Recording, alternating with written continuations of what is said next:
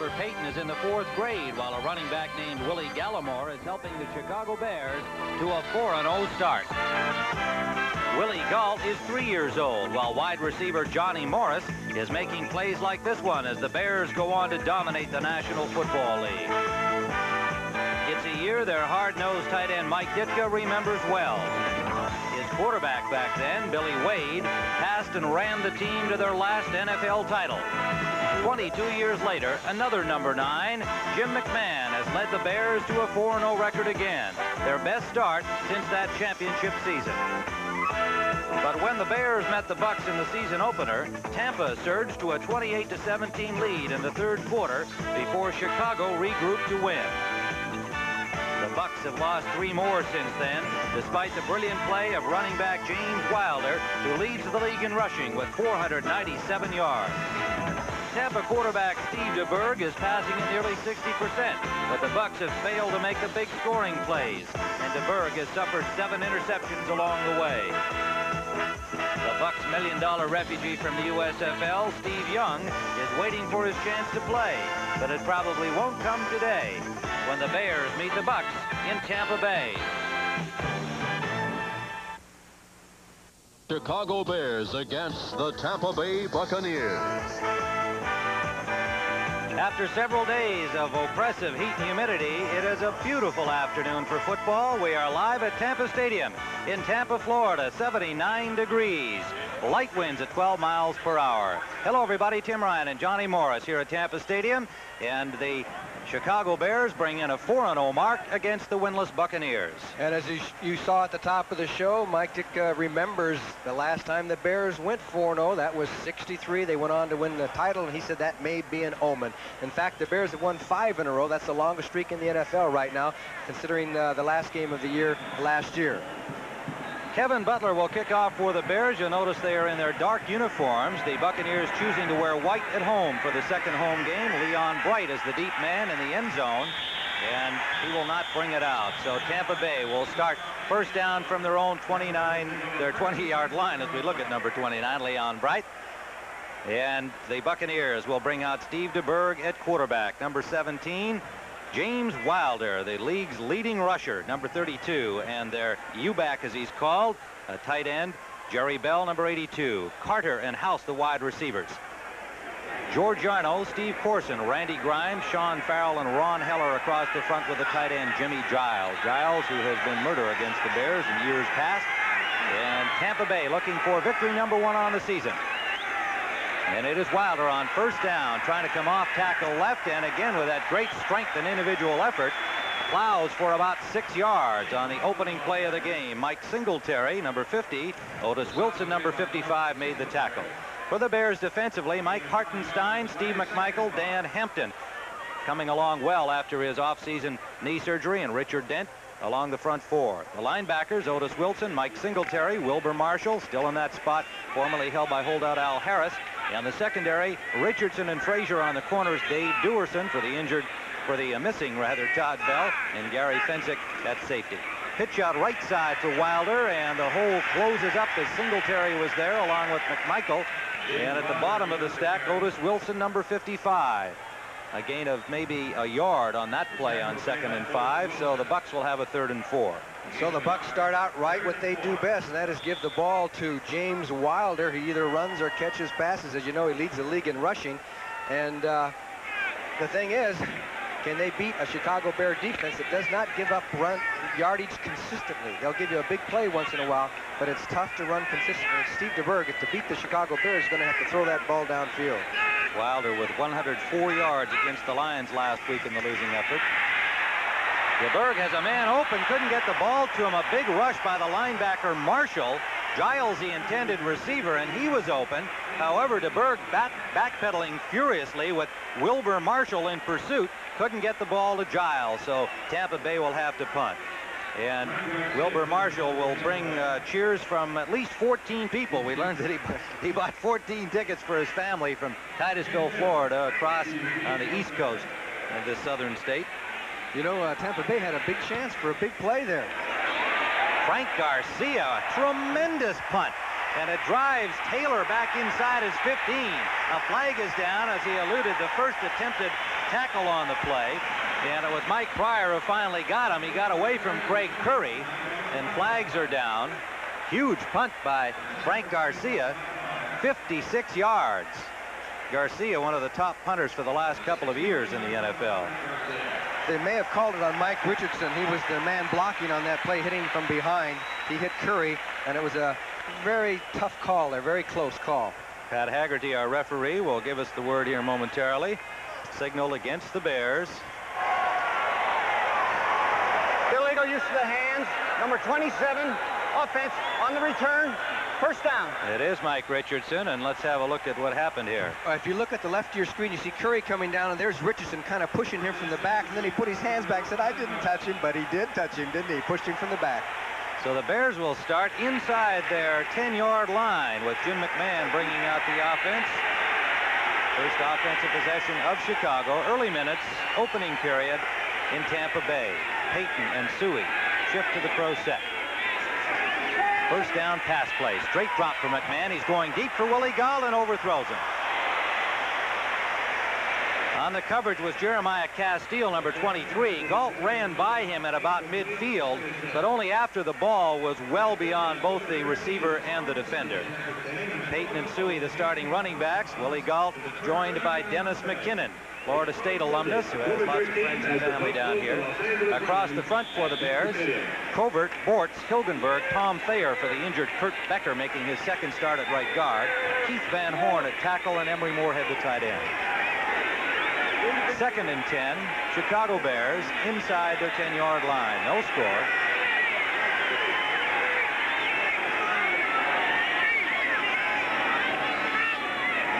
Long count by McMahon.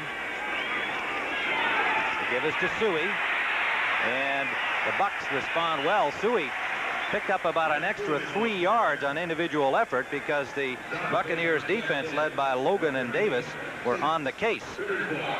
Cannon is the left defensive end, number 78. The talented David Logan on the nose. Ron Holmes, the rookie number 1 pick on the right side for Tampa Bay. Chris Washington, Jeff Davis, Scott Brantley, and Hugh Green. Green missed a practice this week. We'll talk a little more about that. And Castile and Holt on the corners. David Greenwood, the strong safety refugee from the USFL, and Ivory Sully, acquired from the Rams. 3 wide receivers for the Bears on 3rd down and 5. And a delay, a penalty, or a timeout. Let's wait and see. Timeout is called by Chicago, evidently, as on 3rd and 5, Jim McMahon didn't like the look of the Tampa Bay defense. And I think Mike Ditka is wondering, why did you call a timeout? Well, McMahon didn't like the situation, and they obviously feel that the first series is an important one. As you saw, the Bears went for it on the first down. Willie Galt, they went for the bomb, trying to break Tampa Bay's back right off. Well, McMahon with a good effort got them 5, but it's 3rd down. We'll be back in a moment. You don't get to the top by looking back. Tim Ryan and Johnny Morris back at Tampa Stadium on 3rd and 5. McMahon's got the play. They have 4 wide receivers in, kind of a rare circumstance for the Bears. Brad Anderson joining, and it's Willie Galt on the handoff, but the Bucks were waiting for that. Ron Holmes, the rookie, number 90 from Washington, with Galt at the running back position, an inside handoff, and it got nowhere.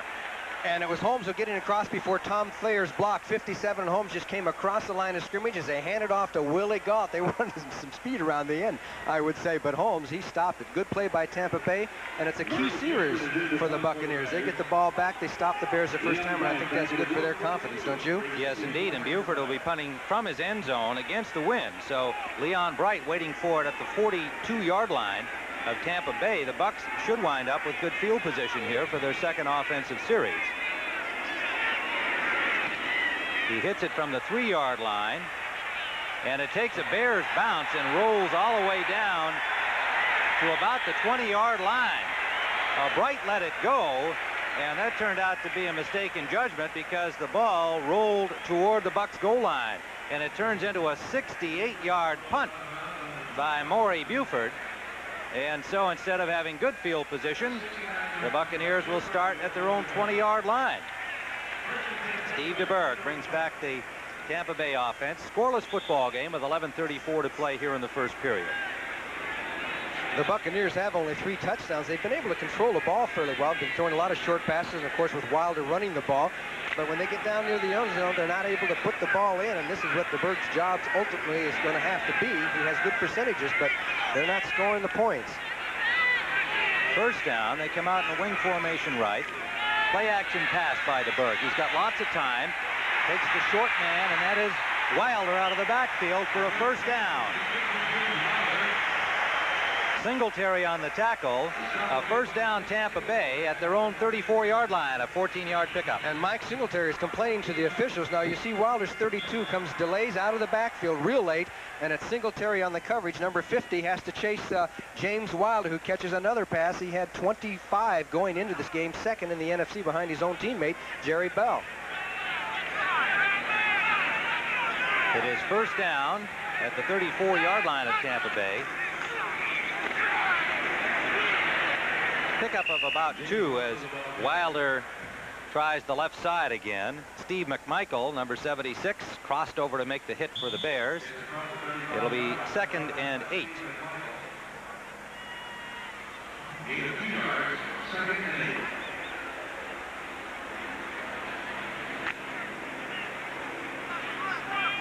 Second and 8. Tampa Bay. Slot formation right. Jerry Bell set up on the wing left, number 82. Carter and House are both set up on the right side, the wide receivers. DeBerg gets time and hits Carter. Carter gets away from one man and has another Tampa Bay first down. Dewerson made the tackle, but they are in Bears territory at the 43-yard line. A straight 4-man rush by the Bears, and you're going to see Carter get the inside position on 21, Les Frazier. Good blocking by the offensive line. He dips to the inside, gets a step on Frazier, and then is finally knocked down as Gerald Carter makes the grab. And he's a happy young man today for a lot of reasons. His wife had a baby this week. Named him Gerard, a baby boy. Carter's 9th catch of the season. The wide receivers have not figured in the Tampa Bay offense very much over the first 4 games. Kevin House, their explosive receiver who scored a touchdown on a bomb in the opening game, has caught only 5 passes in 4 games, and Carter had 9 coming into this one. DeBerg off quickly to the tight end, Giles, and another first down. Good-looking play by Tampa Bay. Dewerson made the tackle, and they're inside the 30 of Chicago. You're right. That was a super play, a little trickery that haven't seen too much from the Tampa Bay Buccaneers as the fake off on the counter to Wilder. Otis Wilson is on DeBerg, but he can't get there in time as Giles just dipped out there in the flat, took it down the field, and finally brought down by Dewerson. Fumbled the ball out of bounds, but a good play by the Tampa Bay Buccaneers on the move. And as you recall, in the first game of the season, they moved the ball very well against Chicago in the first half. In fact, Mike Ditka kept showing the first half of that game to his players because he wanted to remind them how Tampa Bay had moved the ball on them. DeBerg is 3 out of 4 for 50 yards. In Bears territory, again gets time, going for it all in the corner, and it's overthrown. Intended for Kevin House. And the ball way overthrown by DeBerg as House had his man beaten in the corner. Richardson and Dewerson both tracking the speedy Kevin House. I think that's obviously a key to Tampa Bay's chances today, is throwing the ball to Kevin House. He's a deep threat that complements James Wilder, and they haven't really made use of House. When you only have 6 passes, as Lehman Bennett told us yesterday, he said, we've got to strike the Bears in more ways than just with James Wilder. And sometimes it's difficult when you run a one-back offense. Yes, it is. And Kevin House feeling, you know, really they should be throwing deeper more often. Here's Wilder trying the left side. Good pursuit. Good work by Marshall and Singletary to stop James Wilder as Marshall fought off a block to make the initial contact. He certainly did. It was Sean Farrell, a big lineman out in front of him, 62, and Wilbur Marshall just fought the block off, number 58, and made the play. Coming on very strong is Mr. Marshall. Loss of a yard. It'll be 3rd and 11. Chatting with Kevin House, he indicated that he thought that maybe Steve DeBerg was looking over his shoulder a little bit at the presence of Steve Young, and that was throwing safer passes and was hoping that maybe they'd be throwing the ball downfield to him. Well, they've tried it a couple of times. And up the middle, intended for Jerry Bell. Might have been tipped away by Otis Wilson. Wilson looked like he got a hand on it as the receiver, Jerry Bell, number 82, was behind him, and had the pass cleared Wilson, that would have been a touchdown. It certainly would have. It was within an inch of being a touchdown because Otis Wilson had the coverage on him all the way, and Bell had gone in motion and then back, and Otis Wilson was reacting back and forth. Wilson is 55, and then he just puts his hand up there, but he had an open path the rest of the way had he made the grab.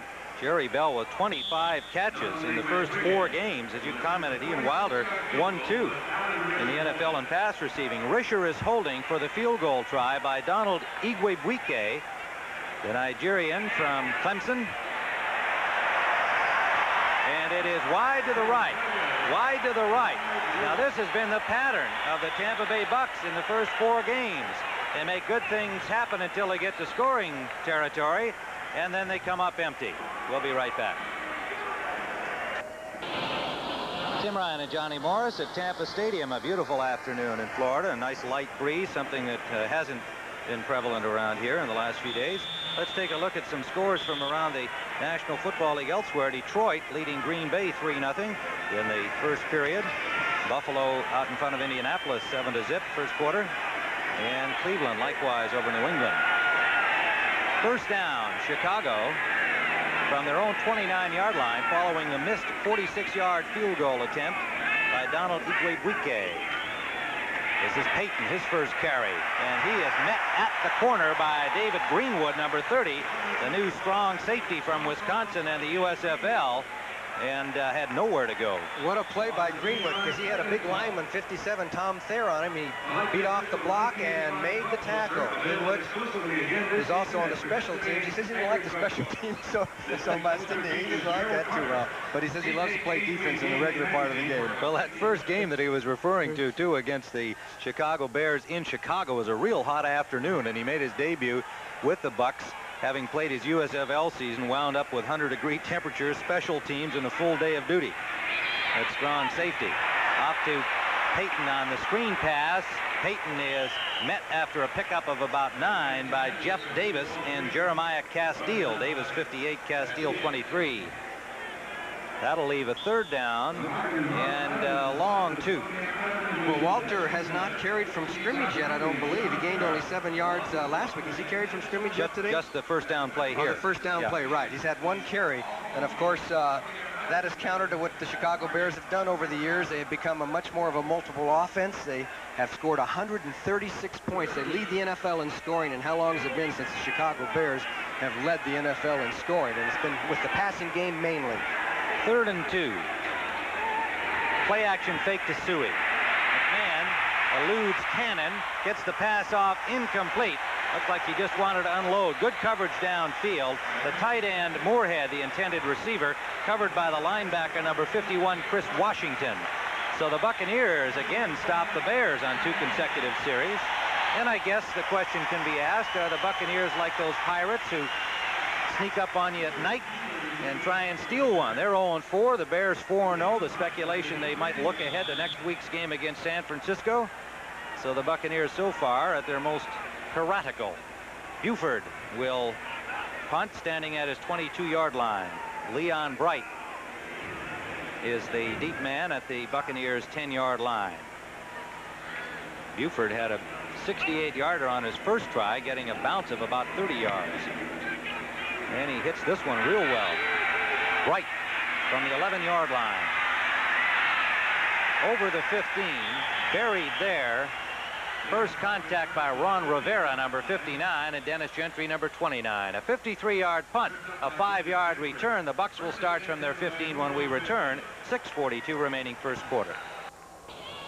Tim Ryan and Johnny Morris, and there's the man that they hope will be the man of the hour here in Tampa Bay, Steve Young, signed on September 10th to 6 one-year contracts for a bunch of money. And he's got that flak jacket on. You notice, Johnny, I don't know how much flak there's going to be on the sideline this afternoon, but Steve's ready for combat. First down to Berg, flares it out quickly to Kevin House. Richardson ties him up, but House works his way up for a gain of 8 yards on the play. 2nd and 2. 5-year man from Southern Illinois. And you can see Richardson gives him a little bit of room. He kicks the hitch only 4 yards down the field and is able to turn upfield before the defender gets there, and that gives is your first sign that the defender was a little bit too far off, as the Buccaneers get almost 8 yards, and I think they'd take 8 yards on first down any time. Kevin House, who's going to have to be a factor in this game if Tampa Bay is going to win. 2nd and 2. Buccaneers, Wild with a lone setback, slot formation left. Bell set up on the wing right. Bears again without much of a rush, and good defensive play by Richardson, intended for Gerald Carter, number 87. And it was Richardson getting a paw on the ball and batting it down to leave a 3rd and 2 for the Buccaneers. Richardson last week ran one back 90 yards. He got an interception, almost had a touchdown within a half a yard, but that was good coverage by Richardson. And you see the way the Bear defensive backs, when they have to move over the cornerbacks to go from one side of the field to the other, depending on how the Buccaneers put out their wide receivers and such. 3rd down, Tampa Bay. In motion comes Bell. Short drop and quick pass, incomplete.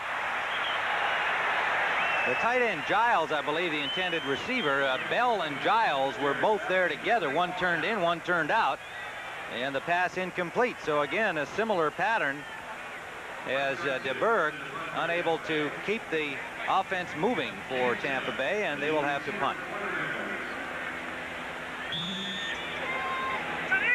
Frank Garcia, and the deep man for the Bears, Ken Taylor. Short. Not a good kick by the usually reliable Garcia. Got a Tampa Bay bounce, however, and will come down at the 38-yard line of the Chicago Bears. A 39-yarder for Garcia from the University of Arizona, a native of Tucson. And out comes Jim McMahon, and what a first 4 weeks of the season it has been for Jim McMahon. Much of the country getting to see him on a Thursday night when he came back with 3 touchdown passes to beat the Minnesota Vikings, and then a rout of the Washington Redskins last Sunday afternoon. The number 1 rated quarterback in the National Football League, completing 64% of his passes. In that complicated rating system, he stands at 117.3. Sounds like anything over 100 would be a good number in that rating. Nobody's ever been able to really figure that out too well. McMahon gets lots of time, and Moorhead makes the catch. It'll be a first down near midfield for the Bears, an 11-yard pickup on the play. And you talk about catching the ball under duress. Number 58, Jeff Davis, is right there waiting for Moorhead. He goes, he watches Jim McMahon's eyes, and almost put the batted away, but it was a perfect pass, and Moorhead hung on to the ball. First down for the Chicago Bears, and I believe it's their first down of the game. Jeff Davis hurt his shoulder against Detroit last week, but back in action today. He's a tough one and a good one out of Clemson. 30 tackles in the first 4 games. Pitch shot for Suey. Suey gets a block, takes it upfield, and picks up about 4. And it was Chris Washington with David Greenwood, 51 and 30, making the tackle for Tampa Bay. Chris Washington from Julian High School in Chicago. Played his college football at Iowa State, the number 5 choice of the Buccaneers in 1981. And now the rookie Irvin Randall gives Washington a breather. Randall, their number 2 pick from Baylor this year. 4-yard gain for Suey, 2nd and 6. No score at Tampa Stadium. 4:59 remaining first period.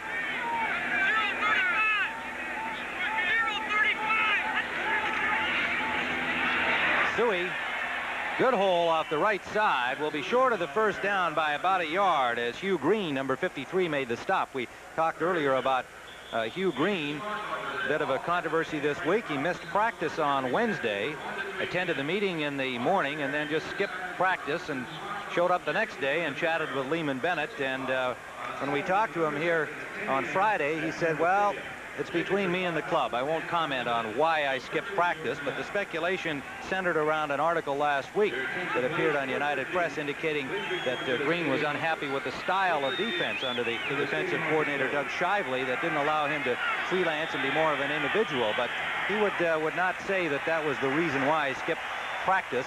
Flag is down on the play and a delay call against the Bears. Play of game, offense. On their 3rd and 1, that'll drive them back and make it now a 3rd and 6. That does change the situation, doesn't it? As the Bears seem to be having some problems getting untracked here. McMahon's called one timeout, had one delay of game, which she hasn't had this year so far. Carl Morgan comes in defensively for the Buccaneers, number 67. He had a big game against the Lions last week. And Craig Curry, number 31, comes into the secondary. And Mike Pryor, number 24, as it's turned into a passing down. The Bears have again the 4 wide receivers. Galt goes in motion from the running back spot. McMahon incomplete, and a little miscommunication there. McMahon took a pretty good hit from Logan after he released the ball.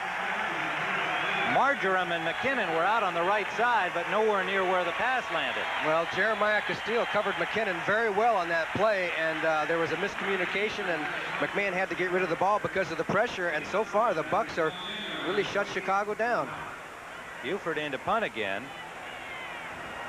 Leon Bright waiting for it at the 10-yard line. Leon Bright, the veteran return man, last week had a rare fumble on a punt return that cost the Bucs dearly against Detroit.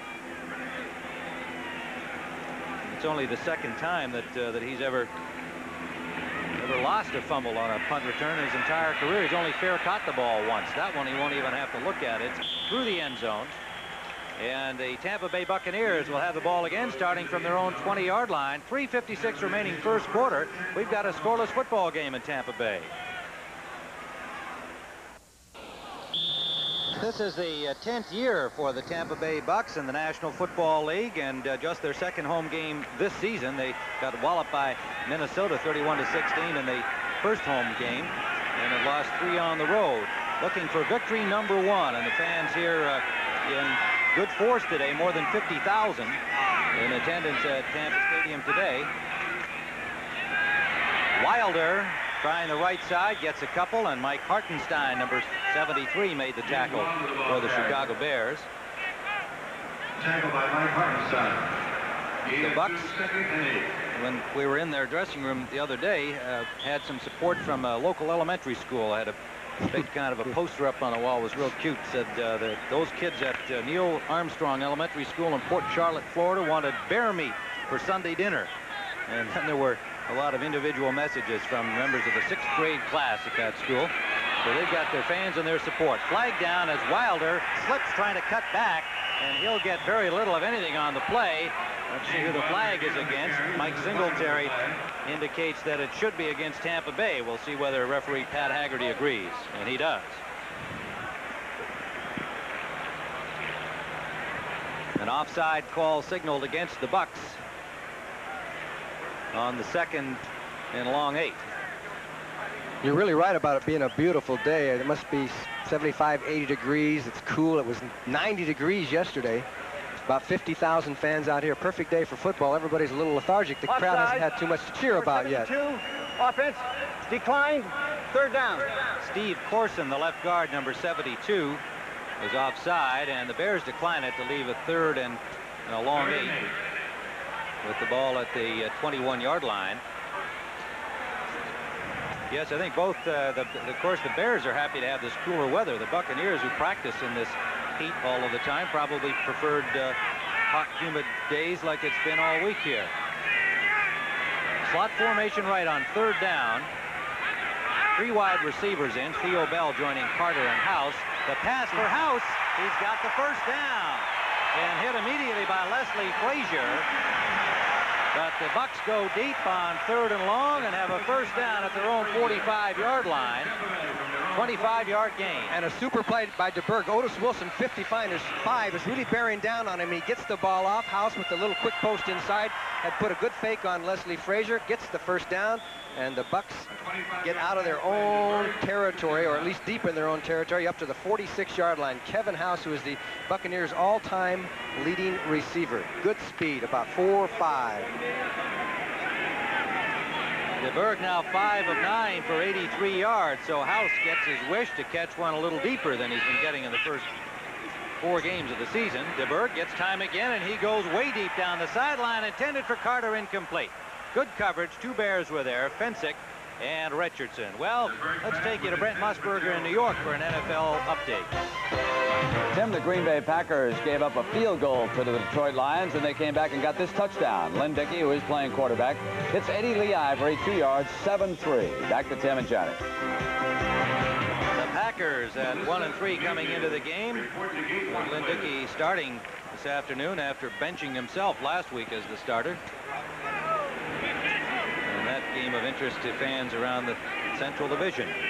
It is 2nd and 10. Tampa Bay here. This is Wilder. Wilder trying to go off tackle right. Took it wide and wound up with about a 5-yard pickup inside Bears territory at the 49-yard line. Fensick and Richardson, 45 and 27, made the tackle there. The Bears were in their 46 defense that time and had it pretty much jammed up, but it was just a great little dip inside and then outside by Wilder to get the 5 yards. Now, last week, Tampa Bay gained only 2.9 yards on first down when Wilder was carrying.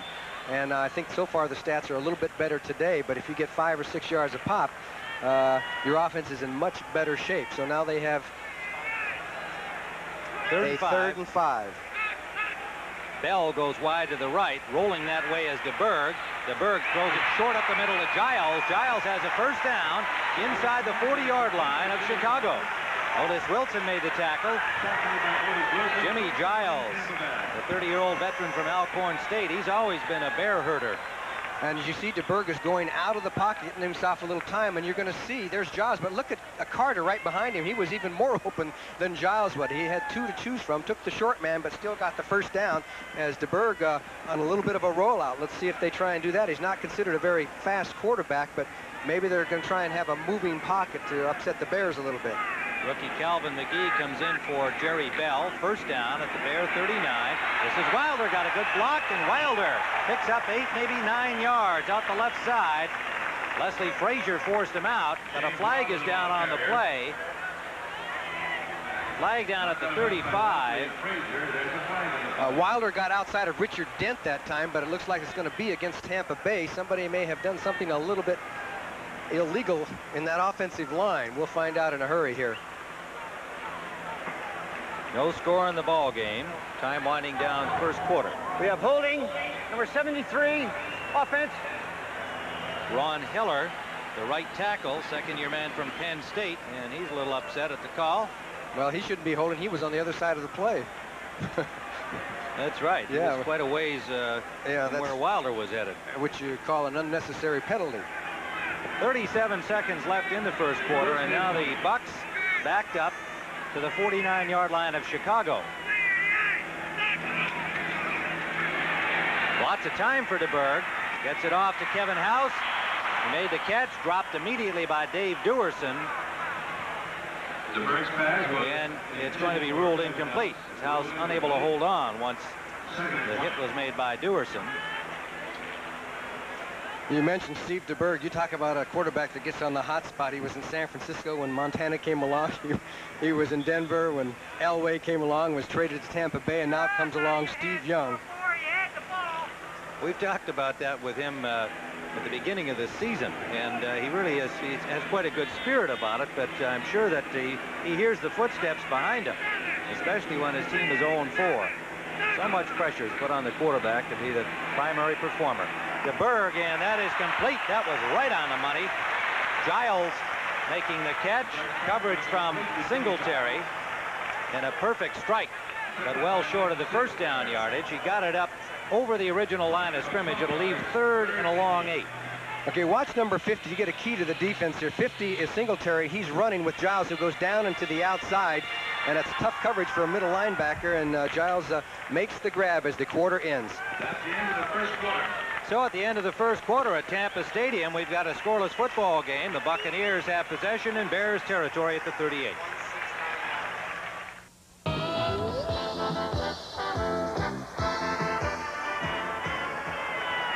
Tim Ryan and Johnny Morris back at Tampa Stadium. A 3rd down and a long 8 yards for the Buccaneers. Steve DeBerg brings them out. They're in Bears territory at the 38-yard line, no score.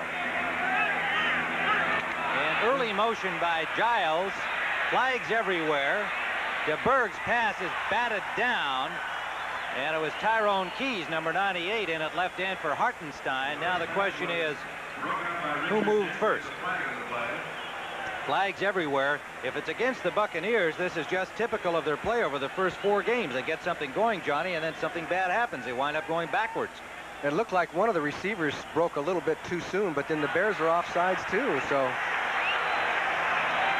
Gary Fensick can't understand that when he was saying that one of the receivers went downfield. It was the receiver on this side of the ball. Giles did, but whether or not a Bear had preceded Giles or not is open to question. The officials indicate maybe that's the case. Now there's a discussion here.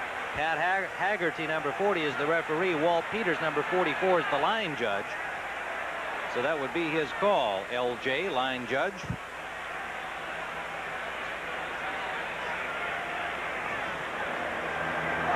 Offside. Both teams. That's what offset. Replay the down. That's probably the correct call. Well, we'll see what we can show you on videotape. There's Giles and there's Keys. Now it looked like Giles came first and Keys went over, but Keys was over before the ball was snapped. So we've got a 3rd down and a long 8 all over again, as Mike Ditka says, well, it could have been worse. Right? And Lehman Bennett says things couldn't be worse. Well, you know, this is such a typical situation for the Bucs in the early going. Lehman Bennett has never been 0-4 in his pro career as a head coach, and he's trying to adjust to this notion and try and get a win up on the scoreboard. DeBerg gets time down the middle for Giles, well covered. No opportunity to catch that ball with both Fensick and the linebacker Wilbur Marshall taking a long route back there. Make it Singletary, pardon me, Singletary. And right now, let's get an update on the San Francisco game from Brent Musburger. Well, Tim, you won't believe this, but Atlanta sends 9 men after Joe Montana. He picks up the blitz. There's no one out there on Roger Craig. 46-yard touchdown. Niners lead by 7. Hey, Tim and Johnny, looks to me like the Bears are lethargic today down in Tampa. I think they missed their wake-up call this morning, Brent, and we'll comment on that a little further as we watch this punt. What happened? Well, let's watch the punt. Then we'll tell you what happened last night to the Chicago Bears as Garcia's punt will go through the end zone and out. We happened, our CBS crew, to be staying at the same hotel as the Chicago Bears here in Tampa, and 2 college soccer teams playing in a tournament here were celebrating either victory or defeat or both. All night they were celebrating. In the early hours. And I know that from 2 to 4, I didn't get any sleep, and apparently a lot of the Bears didn't either, and several of them got up and hollered out at the boys on the beach and complained. But I guess Bear players, being not so far out of college themselves, were understanding enough to not go out and make it any tougher on those youngsters. But no doubt they were disturbed. And I think part of it has to be, no matter what any coach says or can do, the Bears have had 4 good games in a row, and they've got to be looking towards San Francisco a little bit. It has to be a factor. Calvin Thomas in at fullback for Chicago, number 33. They give us to Payton, and Payton, nowhere to go, gets about 2, maybe 3 on his own. But excellent defensive work by the front of the Bucs defense with Davis and Washington, the linebackers, coming up to make the tackle. And you know what has been typical of the Chicago Bears so far this season is the fact that they have started several games out on a kind of a lethargic note. And all of a sudden, it's been a big play. One week it was McMahon coming in and throwing the touchdown pass to Galt. Another week it was the Willie Galt's kickoff return. Earlier in the season, it was Payton on some big runs, and then they triggered. So far, they have not triggered today. Last week, they trailed Washington 10-0 at this point in the game and scored 31 points in the second quarter. But not that way. McMahon intended for Payton, just badly off the mark, and good coverage again by the Bucs on the right side. Payton really had nowhere to go had he caught the ball. As they were reading it well, Brantley was out there right in front of him. So it is 3rd down and a long 8 for Chicago at their own 22-yard line. You know, and asking the Buccaneers about the heat, yes, they would have preferred to have a nice hot day like they've practiced in, and it's been a break for the Bears to have this kind of cool afternoon weather here, cool by Tampa standards in the 70s. But so far, they just have looked very sluggish. Reitman has come in at tight end, number 80 for Chicago. In motion goes Marjoram, number 82. 3rd down play. Pass complete and dropped. Will it be an incompletion or a fumble? Marjoram was the receiver. And we're waiting for a signal. Washington got the ball for Tampa Bay, and it's going to be Tampa Bay ball. There's Washington. He made the hit on Marjoram and grabbed the ball. And Marjoram out of motion there is wide open. Would have had the first down, but here comes Washington with the hit. He got crunched from both sides. Boy, did they. Hugh Green was in on it too, and they bolted that ball loose, and Tampa Bay has recovered. That's typical of Tampa Bay Buccaneer defensive football. Give you the short pass and come up and bang you, and that's what they did to Marjoram. Chris Washington from Julian High School in Chicago, and I'm sure he enjoyed that a little extra specially. I bet his family did back in Chicago too. First down from the Bears 30. Let's see what DeBerg can do.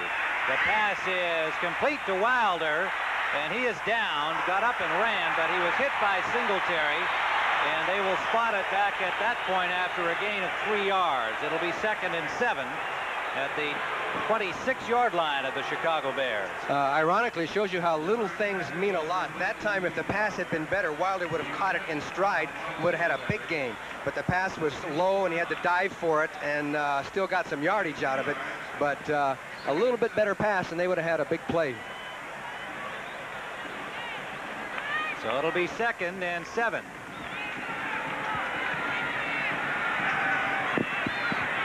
Scoreless football game, 13 minutes, 13 seconds remaining in the first half.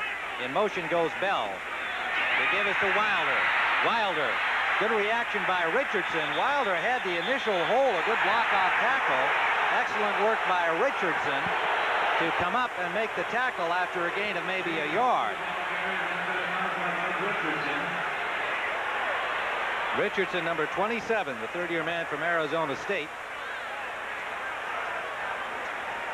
You talk about a play that it should have been more successful for Tampa Bay. Some great individual effort stopped that because it was set up, and they had Heller, the tackle, pull in with the block on Singletary, but there were a lot of other jerseys around that came in with a good play there, but the Tampa Bay had an excellent play set up on that one.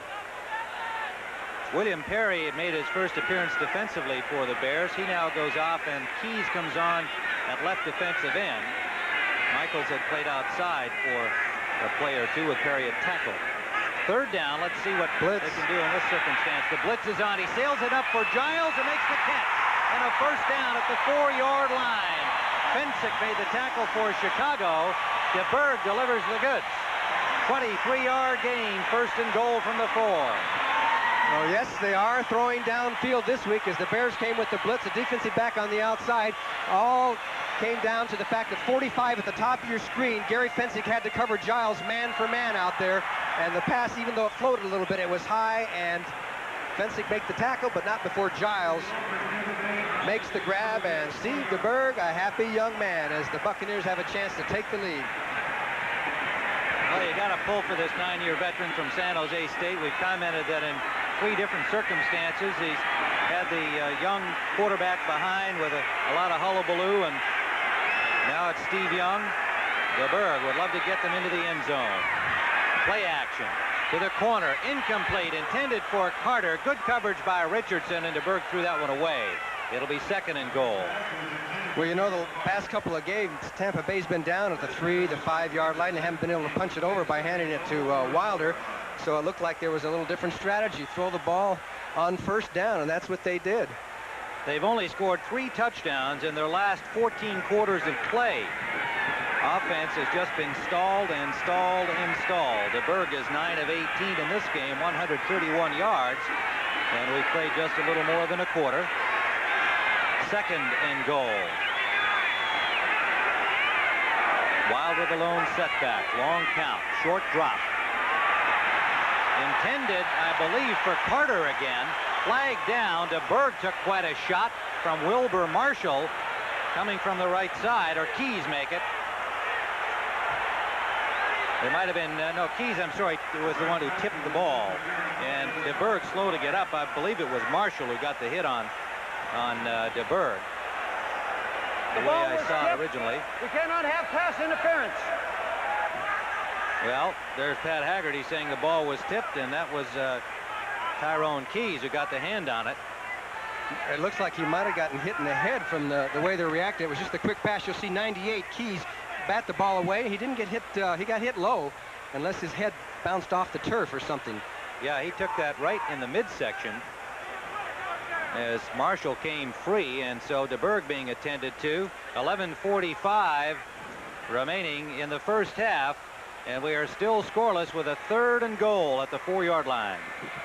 The 4, DeBerg on the sidelines. Apparently had the wind knocked out of him. Alan Risher is the quarterback, number 7 from LSU and the USFL in his first year with the Bucks. And the give is to Wilder. Wilder dipsy doodles and gets to about the 2-yard line. Dewerson came up and forced the play, and Wilder took it inside on good effort, picked up about 2 yards. It'll be 4th and goal from the 2-yard line. And on comes the field goal unit to the boos of the crowd. And it was Dave Dewerson who got across. Otis Wilson turned it in, and Dewerson, 22, comes up there and makes the first hit, and then a bunch of Bears, but Tampa Bay did not push it in. They'll have to settle for the field goal. Risher will hold, the ball being spotted at the 9-yard line, a 19-yard try from the hash mark by Donald Igwebuike from Clemson. Igwebuike is 6 of 9 on the season and now moves it to 7 of 10. So the Buccaneers break on top with 10:56 remaining in the first half. Tampa Bay 3, Chicago Bears nothing. Chicago Bears Super Bowl dreams died in San Francisco. They'll seek revenge when they visit the 49ers next Sunday on CBS Sports. Well, there's our action next Sunday here on CBS. Doubleheader day, starting with the NFL today and followed by one of these games in your area. Minnesota at Green Bay, Detroit at Washington, St. Louis at Philadelphia. It all starts at 12:30 Eastern Time, and our doubleheader game features the Chicago Bears out at San Francisco against the Super Bowl champs. The kickoff is taken by Willie Galt, 3 yards deep, and he brings it upfield. Galt, only one man to beat, and got to the 31-yard line before Craig Curry, number 31, put the stop on him. Only the kickoff man, Igwebuike, was waiting back up at midfield. Well, they're not afraid to kick to Willie Galt, and they should be after last week and the tremendous speed that he has. He got some good blocking by the horseman up front, breaks a tackle here, and it's Curry was the only man that was going to stop him unless the kicker stopped him, and the odds were against that. 36-yard return has the Bears first down at their own 31-yard line. And last week, of course, Galt went 99 against Washington, the 3rd longest kickoff return in Chicago Bear history. And that really turned that game around. I formation. Payton picked up about 4 yards on first down for the Bears, close to the 35-yard line. Steve DeBerg medical report is, as we suspected, just had the wind knocked out of him. A tremendous jarring hit by Wilbur Marshall right in the midsection. So we expect him to return, as you see Steve Young and Alan Risher, the quarterback club, all being sympathetic with him there. They've had a few of those shots themselves. Calvin Thomas is in now as the up back in front of Payton. 33. Thomas shifts up to the wing on 2nd and 5. Now in motion. Payton, flag down. Payton gets the first down yardage, but it looks like it will be called back as Holmes, number 90, and Sully, number 44, put the hit on Payton. Walter Payton didn't gain too many yards last week, but aside from the fact that the passing game was going so well, Walter still is plagued by sore ribs right up in the upper part of the ribs, and every time he gets hit, it gets hurt again, and he has to take Novocaine shots. So there's illegal motion, number 83. That's against the Chicago Bears, against Willie Galt moving too soon. So that's another reason that Payton hasn't been carrying the ball as much. But it looked like from the formations we saw in the first 2 plays that maybe Mike Ditka has said, hey, maybe we ought to try and run that ball and let's get this game into perspective. As you look at the scores here, Indianapolis 14, Buffalo 7. That's second quarter game. San Francisco 7-3 over Atlanta. And that's it for right now, because we come down to a 2nd and 10 situation for the Bears. George Wansley scored the Indianapolis touchdown against Buffalo. 2nd and 10. McMahon up the middle. It's complete. Thomas, Calvin Thomas, number 33, and a gain of maybe 6 yards on the play. Let's see where the spot is. It'll turn into a 7-yard pickup. Tampa Bay has been blitzing a lot in previous games, but they haven't blitzed all that much today. And I was talking to Jim McMahon yesterday. He said, I hope they blitz, because he loves to check off, call audibles, take advantage of blitzes. Now, so far, Tampa Bay's strategy has not been to blitz too much. They're going with a 3-4 or sometimes a 4-man front in the passing situation. So we'll see how that develops. 3rd and a long 2. They've got Andy Frederick in as an extra blocker. And now another McMahon timeout. doesn't like the look of that Bucs defense and calls timeout. The second one in this half. And Mike Ditka not thrilled with that at all. They're down to 1 here in a 3-0 game with 8:51 to go in the first half. You don't want to surrender timeouts. And they have only 1 remaining. So things are out of sync, as Joe Gibbs put it for Washington last week. This week, they're out of sync for the Chicago Bears. With this time out on the field, let's go to Brent Musburger in New York for another NFL update.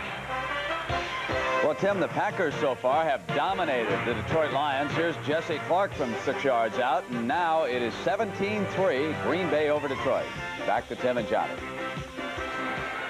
Green Bay and Detroit. Well, of course, Detroit off to such a good start at 3-1.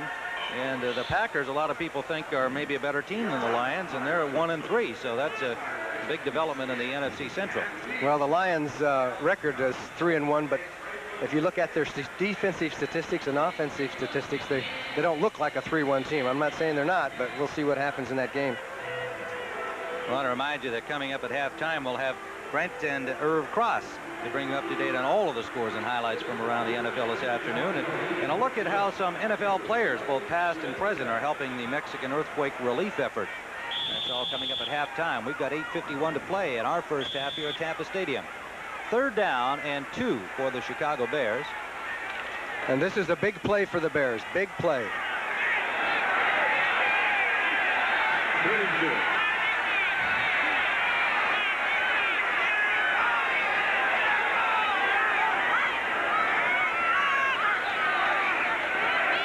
Shot to Suey. Suey has the first down. Suey over the 45 to the 46-yard line. Good block by Walter Payton. Castile, the cornerback, making the stop, and Logan got a piece of the action, and there's an injured Buccaneer down. As you see, it's Payton blocking for Suey on this one. Andy Frederick comes out and makes a good block, too. There was the Payton block on Castile, I believe it was, and Suey turned up the field and gets the first down for Chicago. Walter Payton, as you said, we have a man down on the field. Ivory Sully is the injured Buccaneer player. Sully came over from the Rams in a trade. 7-year man from Delaware. He is clearly in some pain as the training staff works on Sully. And he's played pretty well for Tampa Bay. He's made some key tackles. He'll really jolt you. He's a hitter. He had 20 tackles coming into this game. And happy to get a chance to be a full-time starter, something he was unable to achieve with the Rams in his career there.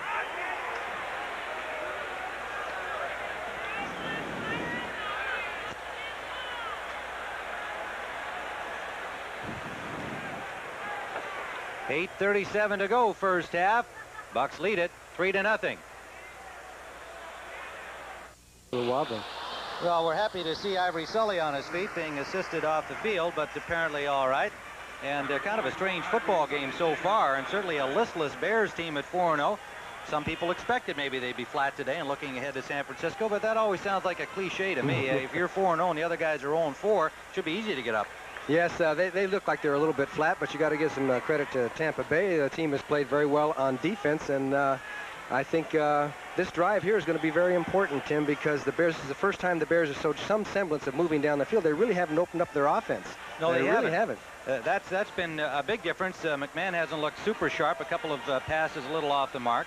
But again, as you say, credit to the Buccaneers defensively. But the Buccaneers offense has been similar to what it's been through the first 4 games. They've made some good plays, moved down the field, and so far have only been able to come up with the 1 field goal. And they were first and goal from the 4-yard line, had to settle for 3 points. And let's see what Chicago does here. They are at their own 47-yard line. Play action. Good heat on McMahon, and he just got it away, and they're going to call him for deliberately grounding that football.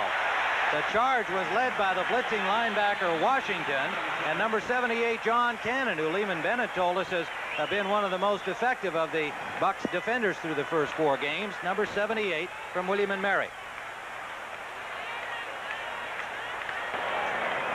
Intentional grounding. And you also lose the down on that, so the Bears will have a second down situation as McMahon was under pressure. Cannon from the outside, from the inside, Washington from the outside, Cannon from the inside, and McMahon obviously dumped it off to avoid the sack, so it's a good call. And now the Bears are in a long passing situation. It'll be second down and 22 yards to go from their own 35-yard line, and you can see that the Bears have not had good field position and have done literally nothing with what they've had. Good protection this time down the middle, and it's intercepted by Greenwood, tackled by McKinnon, and again either miscommunication or simply a bad chuck by McMahon. McKinnon was in the vicinity, but that's being kind. That ball was 10 yards past him. That was simply a case of McMahon overthrew McKinnon. You'll see 85 coming into the picture. He just overthrows him, and Greenwood, who is down on the deeper coverage, comes in with the interception. And there's one thing that was obvious on that play and a few other passing situations. The Bear wideouts are getting doubled a little bit. Greenwood, the strong safety, acquired in a deal from New Orleans, who held his rights. He had been in the USFL. They installed him immediately as a starter first week of the season. And Greenwood loved to see that one coming because there was nobody to impede him from making the intercept. So DeBerg back in action after being clobbered by Marshall on first down is complete to the tight end Giles, and Singletary, the man beaten on the play, catches up to make the tackle, but the Buccaneers have a first down at Chicago's 41-yard line.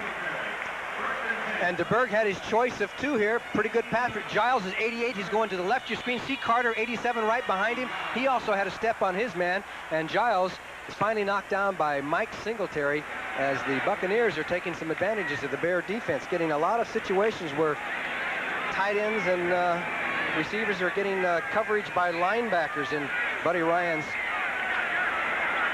deceiving type of defense. Let's put it that way. 2 turnovers by the Bears in this first half. They trailed 3-0. They give us to Wilder. Wilder stacked up behind the line of scrimmage. William Perry, number 72, the Bears' number 1 pick. And make the ball carrier Ron Springs in for his first appearance in the game, acquired from Dallas on waivers. Well, Ron Springs just had about 325 pounds land right on top of him. Full force, number 72. Number 20, Ron Springs. Lehman Bennett said he would try to get him into the game 5 or 6 plays a half to give Wilder a little relief. Wilder has been a busy man. He's accustomed to being that. They'd like to keep him healthy. 2nd and 11. Pass for Giles. Good catch by Giles. Now the ball is loose, but it has been ruled dead, and it'll be a first down Tampa Bay at Chicago's 22-yard line. A 20-yard pass play. DeBerg to Jimmy Giles. Now watch for Giles. He's number 88. He goes straight down the field. There's Singletary on the coverage. And Mike Richardson comes off the coverage. That was Marshall. And he just beat it straight with what you call an arrow, the tight end right down the field. And it was beautifully laid in by DeBerg. He gets a lot of credit for that because he had to get it right up over Marshall and not too far down the field, and it was perfect. Giles' 6th catch of this first half, 99 yards. Slot formation left for the Buccaneers. First down at Chicago's 21-yard line. Short drop by DeBerg. In the corner, he's got a man open. Touchdown! Kevin House.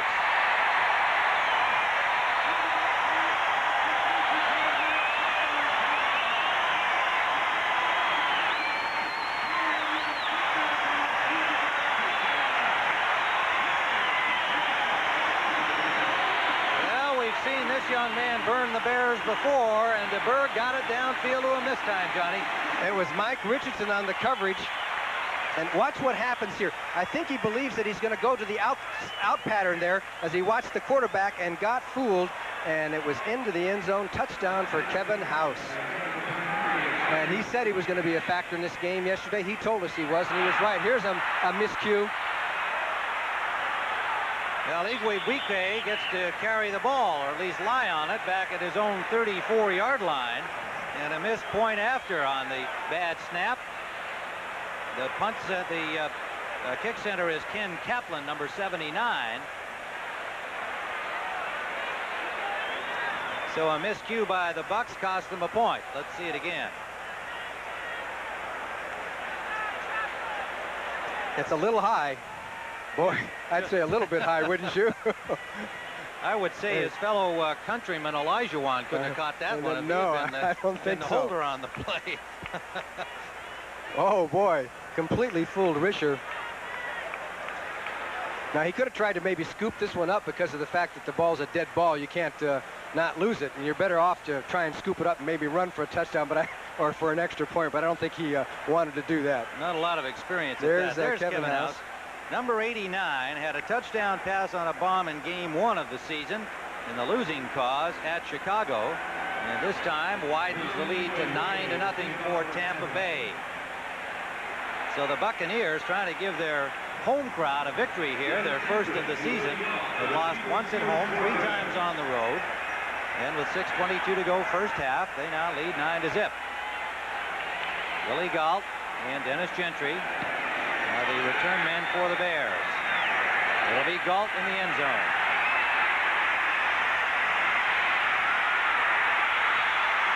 Flag is down on the play. And a good recovery by Irvin Randall, the linebacker, to make sure that Galt did not get to the sidelines. The penalty may well be against Chicago. 28-yard return by Willie Galt. Make a big difference on field position, too. You take it from that point, the Bears will be coming out from the shadow of their goal line. Number 23. Illegal use of the hands on the return. Gale.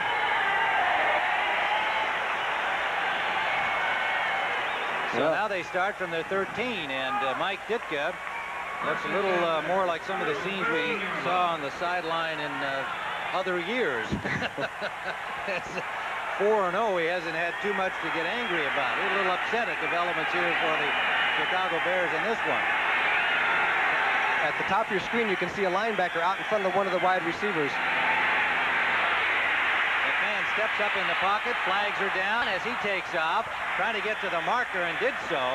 Depends on whether that flag is against Chicago or not, whether it'll be wiped out. By Chris Washington, but there's a flag on the play. Buccaneers showing good coverage downfield so far in this first half. And the penalty is against the Bears.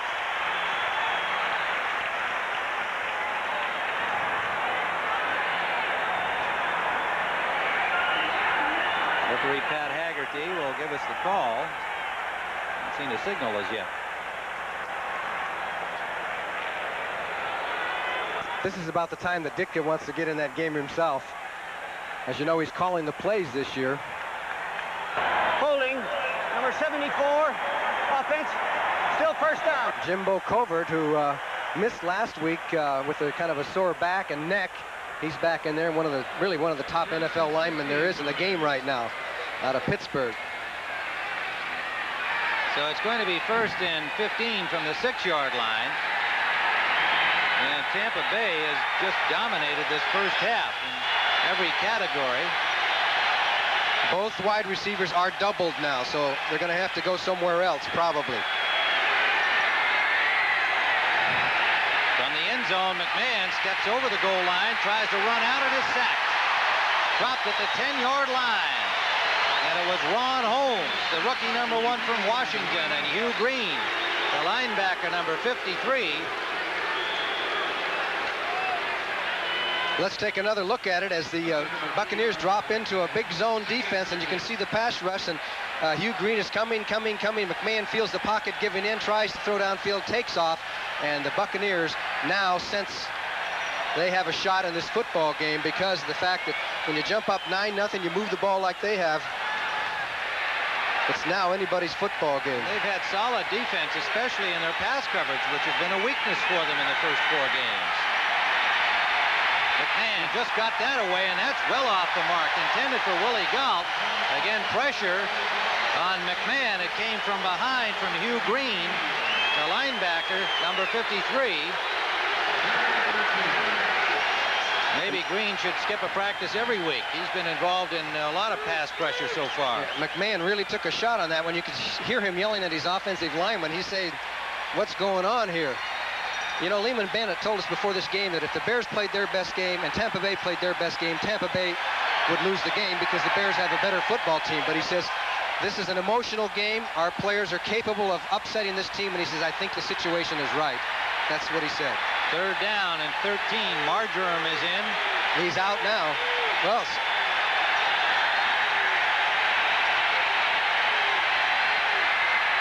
three wide receivers. Rolling is McMahon. A flag is down. McMahon takes off.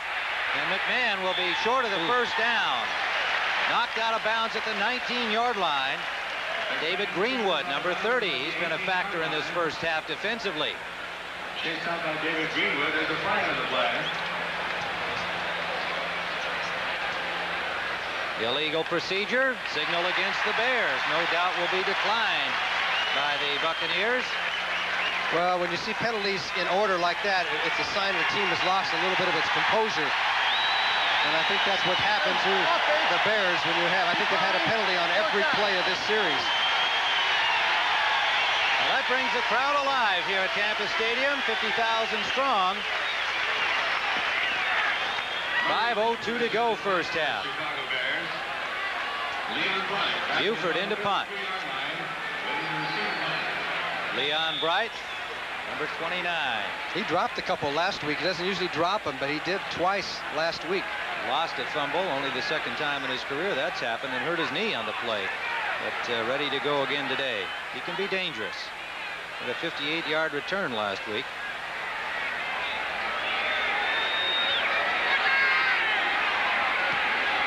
Buford, good punt. Bright at his 34. Gets a block. Inside the 40, Leon Bright. Buford, the punter, made the tackle. And the Buccaneers in good position again. A 47-yard punt, but a 27-yard return. Here's a man with a lot of guts. He always disdains the fair catch and decides he's going to take off, and he gets inside. The Bear contained man there was Sean Gale, and he was knocked out, and there was no support from this side. As Bright goes up the field, gets a couple of key blocks, and it's Maury Buford, number 8, the punter, who had to make the tackle, or Bright would have been gone for a touchdown. But nevertheless, the Tampa Bay Buccaneers are down to the Bears' 37-yard line, already leading 9-0. Bright has only called for a fair catch once in 137 tries. I think he... First down. DeBerg brings out the Buccaneers. They're on top 9-0. Down the middle, it is incomplete. Intended for Carter. 2 Bears there, Dewerson and the linebacker Singletary. Don't forget, there's great college football next Saturday on CBS Sports. You'll see a traditional intrastate battle between Michigan and Michigan State. And Michigan State gave Iowa fits yesterday, 35-31. They lost, but they well could have won that game. Michigan, meanwhile, beat up on Wisconsin 33-6. So the cross-state rivals will meet next Saturday here on CBS Sports. 2nd and 10, Buccaneers. Wilder trying to get wide. Good defensive play by the Bears. Dent, number 95, had a hand on him and forced him into traffic where Singletary brought him down, and there'll be little, if any, gain. In fact, it looks like about a half-yard loss. Indianapolis in front of Buffalo 20-10 in the second period. The Colts under Rod Dowhauer, and New Orleans, look at this, in front of Philadelphia 20-0. After beating San Francisco. Yeah, and that busted up offensive line. Great job by Bum Phillips. In Miami and Pittsburgh, well, that's about as close as everybody expected it would be today. 14-10. Pittsburgh stung by Cincinnati last Monday night. 3 wide receivers for the Buccaneers on 3rd and 11. Quick pass up the middle to Giles. Giles has a first down at the 25-yard line. Otis Wilson had the coverage. DeBerg and Giles are killing the Bears in this first half. The Bears try a little crisscross on their pass rush. 76, McMichael got free, but the pass was so quick as Giles just broke away from Otis Wilson. and found the hole. And Jimmy Giles, who will go game in and game out sometimes without catching passes or being a factor, then all of a sudden he becomes a big factor, especially against the Bears. He's had some big games against the Bears. All right, now, would Todd Bell be a factor in this game with this offense of the Buccaneers?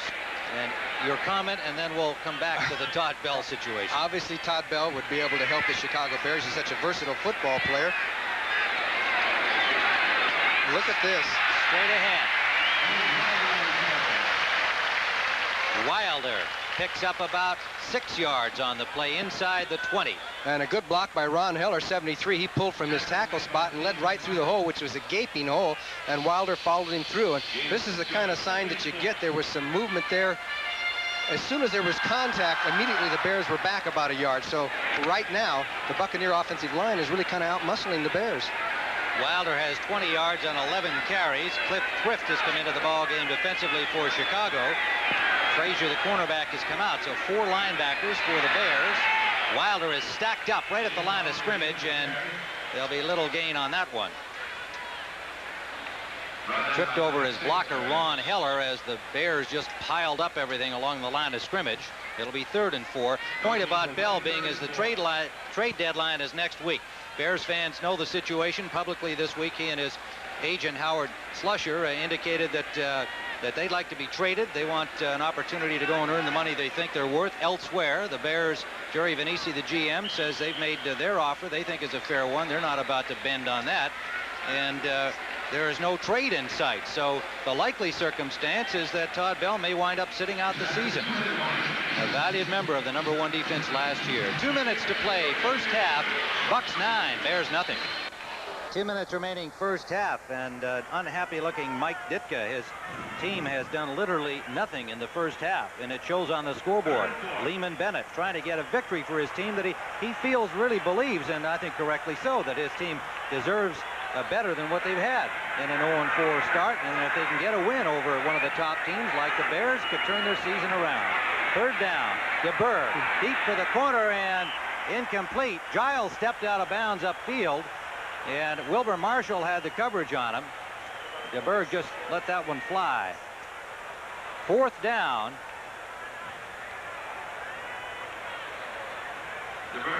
So again, the Buccaneers, with a good opportunity territorially, failed to come up with a touchdown. They have one in this half, and they're in front, but this still fits the pattern of the first 4 games. They are moving the ball and not able to make anything happen with it.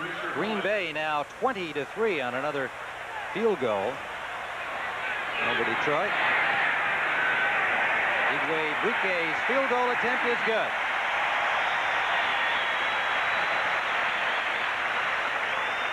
So the Buccaneers widen their lead to 12-0 at 1:51 remaining.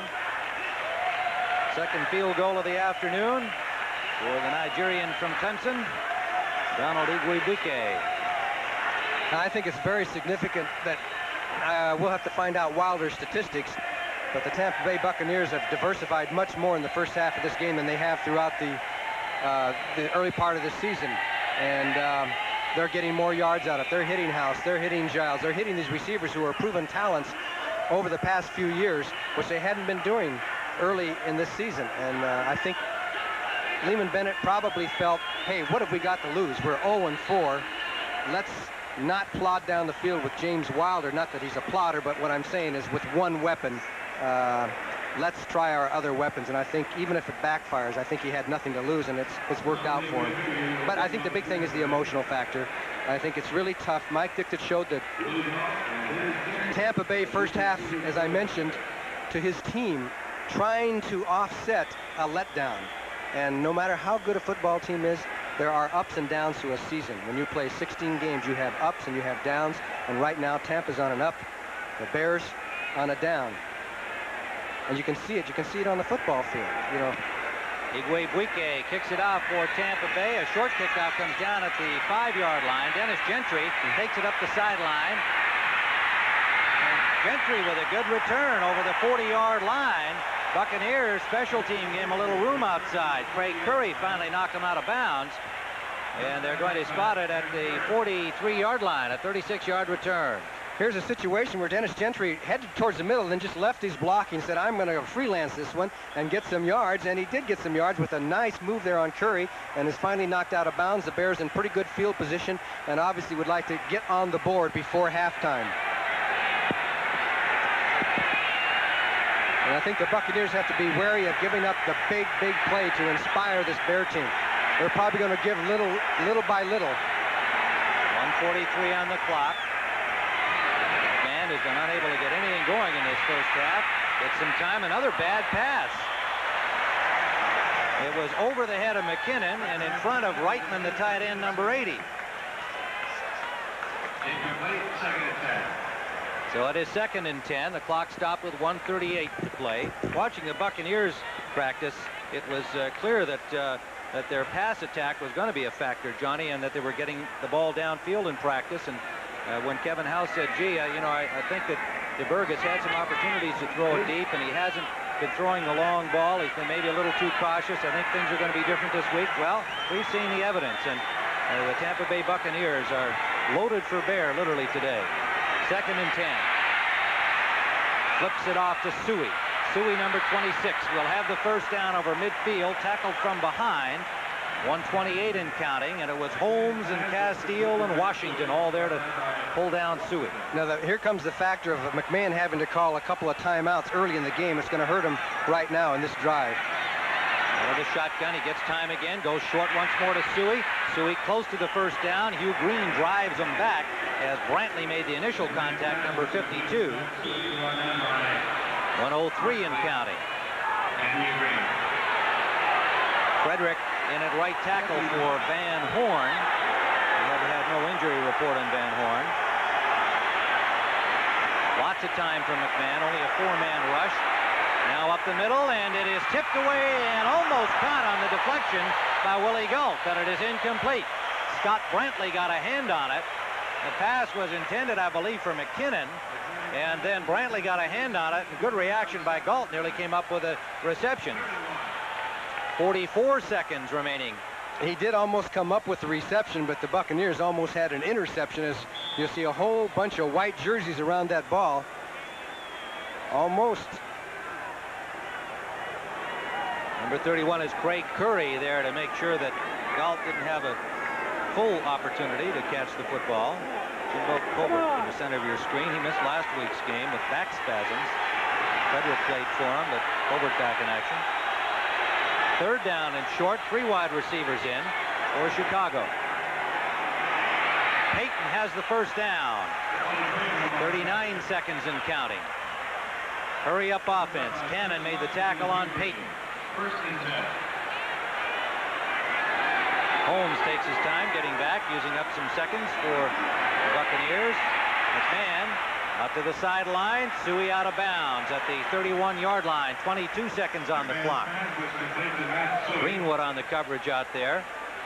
Do they have what, one timeout left? One timeout left by our count. Yes, that's the number on the board as well. And Mike Ditka sends in Ken Marjoram with the play. Buccaneers have all 3 of their timeouts, which probably will not be a factor with 22 seconds on the clock. Extra down linemen in. Carl Morgan and Don Fielder and Chris Lindstrom have all come in on the front line of the Bucs defense. 2nd and 5 for a first down. And we may have... The Buccaneers have called a timeout. They were confused on defense as to what they were going to play on defense. They had 12 men on the field, and Scott Brantley went out there and started counting, and he can count to 12, and he saw that there was one too many, so he had been sent into the game. 52, Brantley said, no, I shouldn't go in. They said, get in there. So he got in, and then he started counting and finally got back off the field. And there the coaches are saying, no, it's 11, not 12. He said, no, it's 12, not 11. I'm just teasing. They got it together. Yeah, calling the timeout didn't hurt them so much. Coming up at halftime, the NFL Today will feature Brent Nerve with scores and highlights from around the league. And also, of course, the feature we referred to earlier, lending a helping hand. And that's how some NFL players, past and present, are helping the Mexican earthquake relief effort. And that'll be shortly. 22 seconds remain here at Tampa. Jim McMahon has had a chance to chat with Mike Ditka about what to do next. And And that gives us the opportunity to remind you the next week we have doubleheader action on CBS Sports. With Minnesota at Green Bay, Detroit at Washington, St. Louis at Philadelphia. The Minnesota-Green Bay game could be a big game for Chicago and Tampa fans, depending on the results today, but Green Bay in front of Detroit. And then the Bears will be the doubleheader game out at San Francisco against the Super Bowl champion 49ers. In a rematch of last year's playoff game when the 49ers shut out the Chicago Bears 23-0. Went on to the Super Bowl to beat Miami, as you know. 2nd and 5, 22 seconds on the clock. Ball at the Tampa Bay 31-yard line. Suey out of bounds. Close to the first down marker at the 27-yard line. Mike Pryor drove him out. Number 24. There's another Chicago connection from Marion High School in Chicago. Played his college football at Illinois State. Number 24 of the Buccaneers. Also a great baseball player. The Dodgers drafted him. Okay, we have 15 seconds left in the football game, and there's young Kevin Butler waiting to see if he's going to have a chance to put 3 points on the board for the Chicago Bears before halftime. Score 12-0. Third down situation.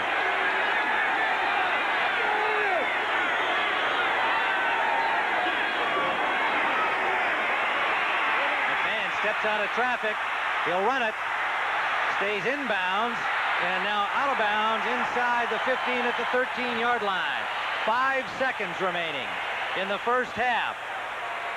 So McMahon opted to surrender a couple of seconds to get the Bears in a little bit closer for Kevin Butler, and Butler comes on the field. 14-yard gain on the running play by Jim McMahon. The ball is at the 13-yard line of Tampa Bay. Well, the Buccaneers did not give up the big play. They let them go down the field 6, 8, 10 yards at a crack, and they'll take their chances on a missed field goal or possibly blocking it. Steve Fuller will hold. Butler is 8 of 12 in field goals. This one will be attempted just over the 20-yard line. A 30-yard attempt for Butler.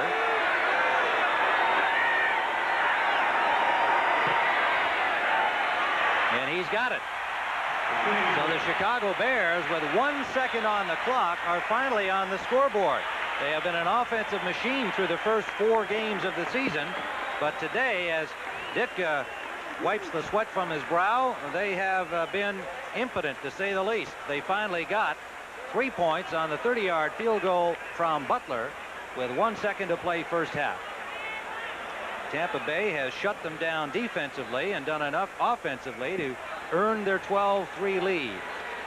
Well, I think the key for Tampa Bay is that Lehman Bennett's going to be able to go in the locker room at halftime and say, hey, I told you we can beat these guys. And, you know, that's something that they haven't had a chance to talk about when you're 0-4 and things have been going very poorly. It's certainly got to be an inspiration for Tampa Bay. I don't think the Bears are going to kick off to Leon Bright, would you? I would imagine they'll probably, on this kickoff, just do some kind of a squibber. You know, Bennett was interesting in saying that when they went into Chicago the first time after he'd watched the Bears on film from the preseason, he said, you know, I really thought we were going to win that game. He said, I'm not saying we're a better team, but I really believed we'd win the game. They go up 28-17, looked like they had it won. Bears came back and beat them. He says, they're a better team now, though. I have to also admit that. 4 games later, they're playing to their ability. And it's going to be tough out there today. But you're right. He talked about the fact that, hey, all things being equal, sure, the Bears are a better team. But our team is ready to play and beat them.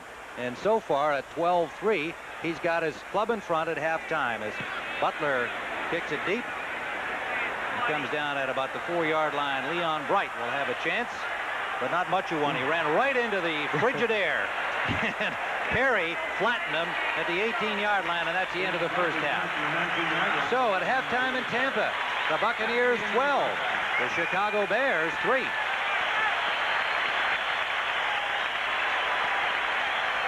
The Chicago Bears have been held to only a field goal. It came with a second left in the first half. The only touchdown scored by Tampa Bay, Steve DeBerg to Kevin House, and they lead at the half 12-3 here in Tampa Bay. We'll be back at Tampa Stadium in just a moment.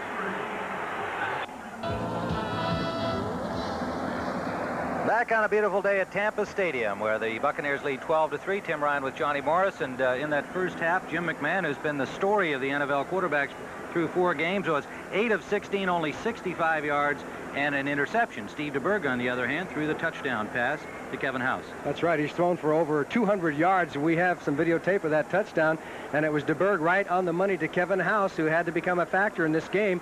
As you take a look at the replay and watch House, he has the protection. I should say DeBerg, and House goes straight down the field into the corner of the end zone for the touchdown. Now, on the replay, you're going to see Les Frazier, 21, is on the coverage, and he seems to hesitate. He's watching the quarterback. He's at the top of your screen now as he's covering House. Now, watch him hesitate. He thinks House is going to go to the outside, and then, boom, he goes straight down the field into the end zone for the only touchdown of the first half. And it's ironic, the Tampa Bay Buccaneers have 204 yards passing, only 18 yards rushing. So James Wilder has not been that big of a factor. Here is the bad snap. This could end up costing Tampa Bay before this game is over. Yeah, Ken Kaplan's high snap over the quarterback, Alan Risher, holding for Igwebuike.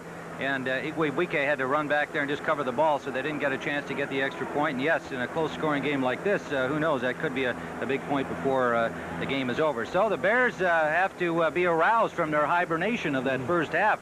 They just look like they missed their wake-up calls today, and credit to the Buccaneers. They're looking for win number 1, and they came out fired up.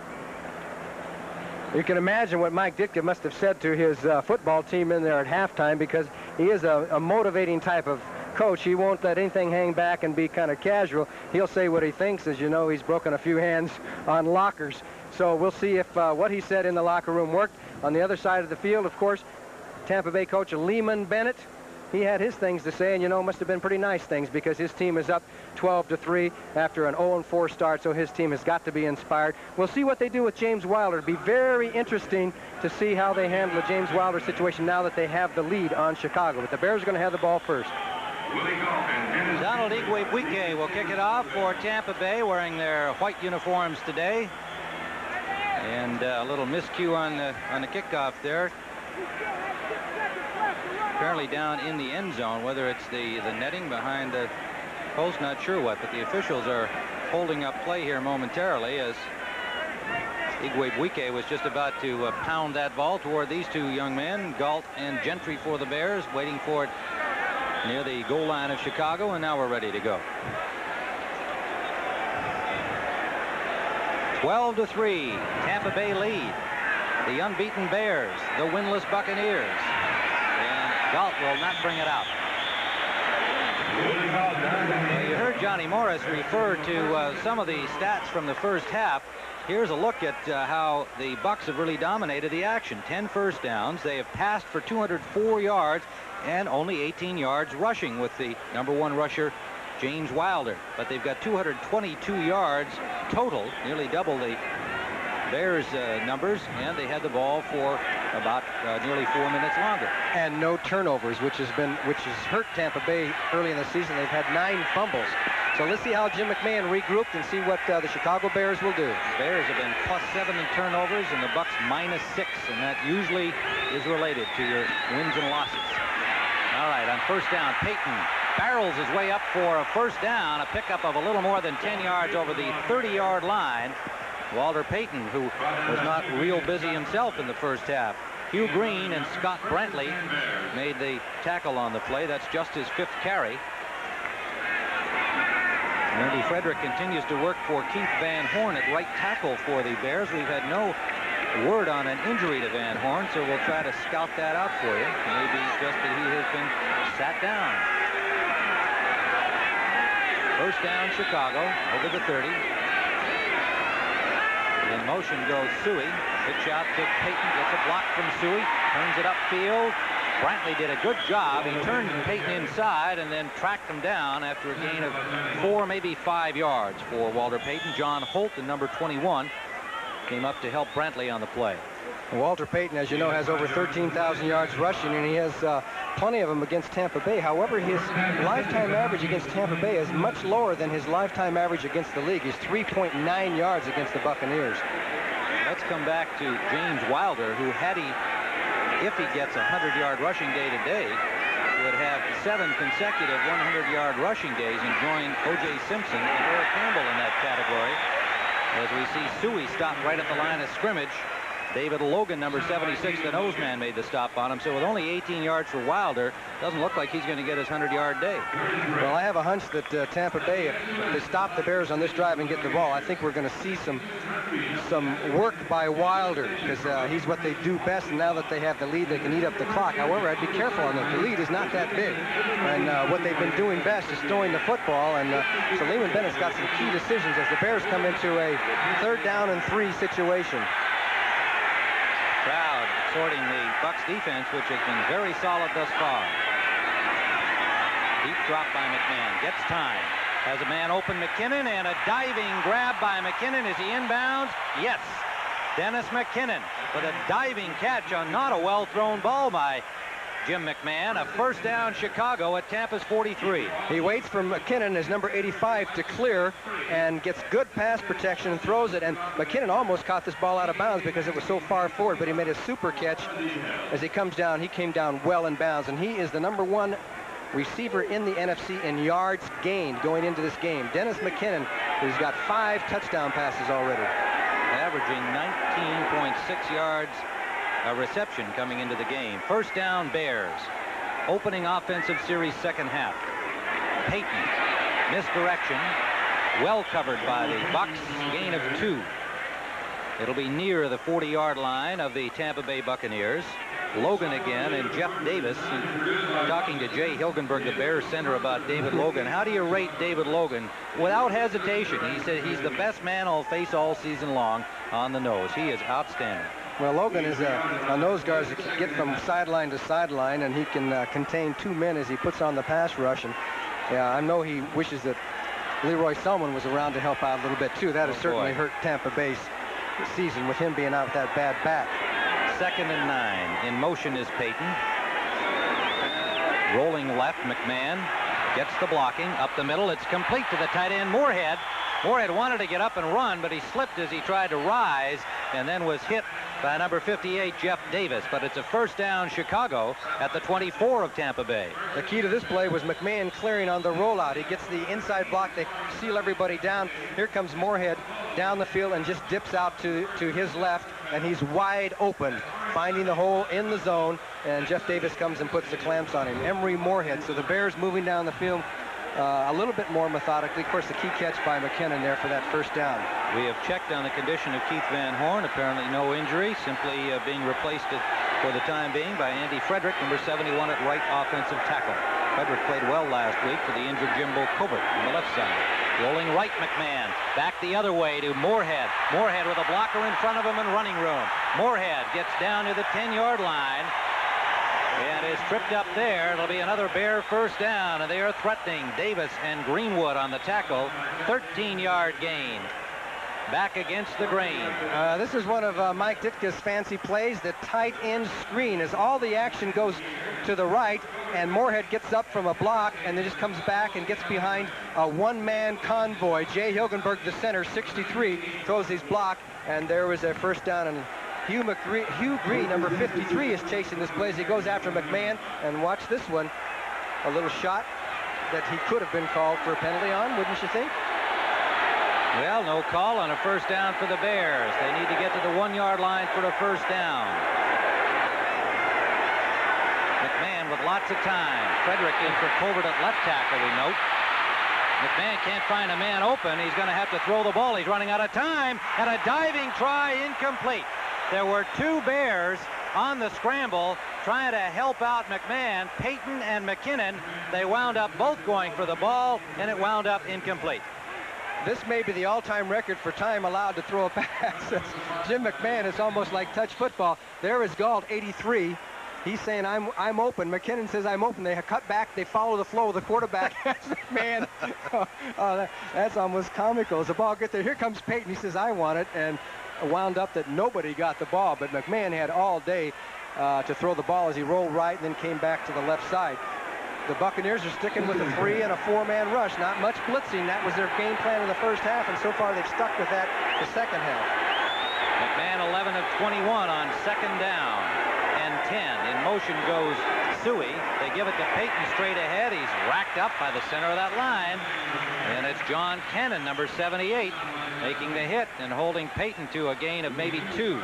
It'll be 3rd down and 9 yards to go. 3rd and 8 make it. And again, as usual, Payton gets a little more than you think, as they've spotted the ball for a little more than a 2-yard pickup. Okay, Mike Ditka sends in a play, and now the Buccaneers have a big choice. Do they stay in their normal rush and give McMahon all day to throw the ball because they're not getting there with 3 and 4 men, or do they take a chance and blow in on him? It looks like they're going with their regular rush. They've got Chris Lindstrom in at right end, replacing Holmes. Lindstrom, number 75. McMahon gets lots of time, and he throws it over the head of McKinnon. May have been picked off. And it was. Greenwood, a diving interception off the fingertips of McKinnon. And the Buccaneers stop the Bears at their 1-yard line. Just a 3-man rush. McMahon had his time, and he has just misfired 3 or 4 times today. This was just a little bit too high, and there is the interception, and the decision was that he intercepted in the end zone there, so it's going to go on the 20. It was very close right there. Second interception of the game. It came in the end zone. You saw him fall down at the 1, but he had actually caught the ball in the end zone off the tip by McKinnon, who tried to haul in what appeared to be a high pass aimed at him. But our speculation now, Johnny, you and I, is that maybe the target was Moorhead deeper in the end zone. But nonetheless, the pass off the mark, McKinnon tipping it, Greenwood with a good interception, and Lehman Bennett's got to feel good about the trend. Look at what Green Bay is doing to Detroit. 27-3. Lynn Dickey at the controls for the Pack. And Pittsburgh and Miami, a dogfight in Miami, tied at 17. First down at the 20-yard line following the end zone interception. DeBerg deep for Carter, flags down. Maybe interference against the Bears. Richardson jammed him. And it looked like it was maybe right after the pass had even been thrown. Plus, it was quite a ways downfield. If it was downfield before the pass was thrown, you can sometimes call that on the offensive receiver. But I think it's going to go against the defense, at least. Illegal contact, number 27. Richardson, number 27. Okay, now you can't bump him until you get down the field after 5 yards. And that time, it looked like Richardson was going to be beat and put the jam on him. So it's going to be a first down for Tampa Bay as they come out throwing on first down, Tim. That has been the key, and it has been successful. And they are at the 25-yard line. Off the wing in motion comes Bell. The give is to Wilder. Wilder picks his way nicely for a gain of about 5 yards. A flag down on the play. Wilder with only 18 yards rushing in the first half. Well, this one goes against the Bucs. This is becoming a penalty-ridden football game. A lot of penalties.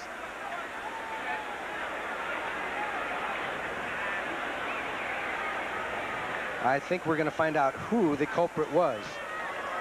Holding, number 60, offense. Center, Grimes. Randy Grimes, their number 1 pick in '83. Now he's right in front of 17. Here's Grimes, 60, making contact down the field. And they're ruling that he kind of held on and put his arms around the body, which you cannot do. Unless McMichael was the man he was blocking on. First and 20. Tampa Bay at the 15. DeBerg gets time. Deep sideline complete. That is Kevin House for a first down at the 35-yard line. Frazier and Fensick are there. The Buccaneers continue to get the ball down the field, a 21-yard gain. Boy, has Kevin House come out of hibernation. Here's a man that caught 76 passes 1 year for him. Double coverage, Duerson short, and you can see down the field. Boy, did they leave him a hole. He's surrounded by 3 jerseys, but not before the pass is right on the dime. He almost got away from Gary Fensick there as Frazier was in on the tackle, and came Marshall. Key play for Tampa Bay as DeBerg is having himself quite a football game. Well, one thing we note is we have not seen a fierce Bears pass rush so far either, apart from that shot from Wilbur Marshall on DeBerg. DeBerg got that downfield on the blitz, and it is incomplete. Frazier, good coverage deep on Kevin House. Bears were coming on that play, and DeBerg let it fly. That was another really super pass by DeBerg. As you can see, Frazier real deep. They have inside-outside coverage, and then he just puts the pass right there. But this time, Frazier is on the coverage very well. But the pass was thrown accurately. Good coverage by Les Frazier. DeBerg 14 of 27, 225 yards. Second and 10, Tampa Bay from their own 36. 7:58 remaining, Blitz. third period. Wilder, nowhere to go. Richard Dent has him, and Wilbur Marshall comes in with a shot. There'll be no gain. In fact, a loss of maybe 2 on the play, and some unhappy Buccaneers. Heller, number 73. Wilbur Marshall's got his helmet off. Boy, that's the first bad thing he should be doing. Get that helmet on. You don't want somebody. But Wilbur Marshall's played an excellent game so far. He is all over the place. That time, you know, it's a tough decision. Wilder was trying to, they were throwing him backwards, but at the same time, he was driving his legs, trying to break loose, and Marshall came in for what a lot of people think would be a late hit. It's a judgment call. Ron Heller didn't like the hit. When you asked Wilbur Marshall, we talked about Todd Bell earlier, among the holdouts of the Bears, the other one being Al Harris, the linebacker. And he said to Marshall, well, you know, do you think you would have had a fair chance to beat Al Harris had he been at training camp? And he said, yes, I think I would have gotten a fair chance, and I believe that I could have beaten him out. And it's all moot because he's the starter. Flags everywhere, and Berg unhappy at that development. I think he thought he had something going. So we'll see who moved. Procedure against the Buccaneers. Illegal procedure. So he may have had something going, and it might have been to that man, Kevin House, you saw a minute ago. And he's upset because the penalty is against his Buccaneers. 73. That's Heller, Ron Heller, the second-year man from Penn State at right tackle. At 73 at the right of your screen, there comes the movement, and then the Bears charge across to take advantage of that movement, knowing that a penalty would be called. So now it's a 3rd and long situation, which is usually where the Bears excel. 3rd and 16. The Bucs are 4 of 10 on 3rd downs in this game. And they got a long one here. DeBerg gets time, and it's complete to Bell. Bell bowls his way toward midfield, and he has the first down. Jerry Bell, number 82, a 20-yard gain. And I think you hit one of the keys. This time, DeBerg was able to stand in the pocket, as you're going to see Bell gets jammed, goes down the field, and then turns to the outside as Otis Wilson is trying to be there on the coverage, but he can't get there in time. Bell makes the grab, and it's a first down, and that was a tough first down, folks, because they had 3rd and very long. So it'll be first down right on the midfield stripe for the Bucs, and Jerry Bell has been a key factor in this game and through the first 4. This one's for Giles, intercepted by Duerson. Dave Duerson in full flight. A flag down. He takes it over the 45-yard line of the Bears. Ron Heller made the tackle on him. The pass was intended for Giles, who was murdering the Bears in the first half. That pass off target, and Duerson in full flight took it to the 46, but a flag down, and it'll be against the Bears, but it's their ball. It'll be a post-possession penalty, and you're right, Giles was open. DeBerg had the right receiver. He just threw it over too far. He tried to lay it in like he has a couple of others, and he just got too much muscle on it, and the Bears took advantage of it. Illegal use of the hands on the return. Number 21, first down. I think it was House that Les Frazier got the hit on, but you can see that Giles is clearing. He's right there, and then the ball is up and over too far, and the penalty's coming up, I believe, on 21, Les Frazier. Makes the block on House from behind. We won't see that, but there's the block right there, and then there's the tackle by Heller. Bears ball, 6:08 to go, 3rd quarter. The Wolverines, the Spartans, CBS next Saturday, 2:30 Eastern Time. First down, Chicago Bears, their own 33-yard line, following their first interception of the game by Dave Duerson. Rolling right, McMahon has time. The pass is complete to the tight end, Moorhead. A wounded duck And he went down like a bird dog, a Labrador retriever, to make the catch, and a first down for Chicago in Bucs territory at the 44. Okay, the Bears on the roll again with the fake of the counter to the other side to Payton, and McMahon has plenty of time out here, and Moorhead comes up with another super catch as he clears the linebackers and just take that right off the grass tops. The man from Colorado who is becoming a factor in this game because they pretty well shut down the wide receivers, and when you do that, the tight end or the running backs are going to become a bigger factor. His fourth catch. Carl Morgan in on the nose for David Logan the last play, and this one, he's number 67. And flags everywhere, some early motion on the Bears' first down play from the 44 of Tampa Bay. Ball start, number 71, offense. Andy Frederick, number 71, charged with a false start, will leave a first and 15. Keith Browner is in at left linebacker, number 57, replacing Chris Washington, and now Browner comes out, and number 54, Irvin Randall, comes in. I'm waiting for the moment when Tampa Bay decides to go with the all-out blitz. We haven't seen too much of it. In talking with McMahon last night, he said if they blitz, we'll burn them, but he hasn't really had that much of an opportunity. They've played a conservative but effective defense. Flaring out to Moorhead.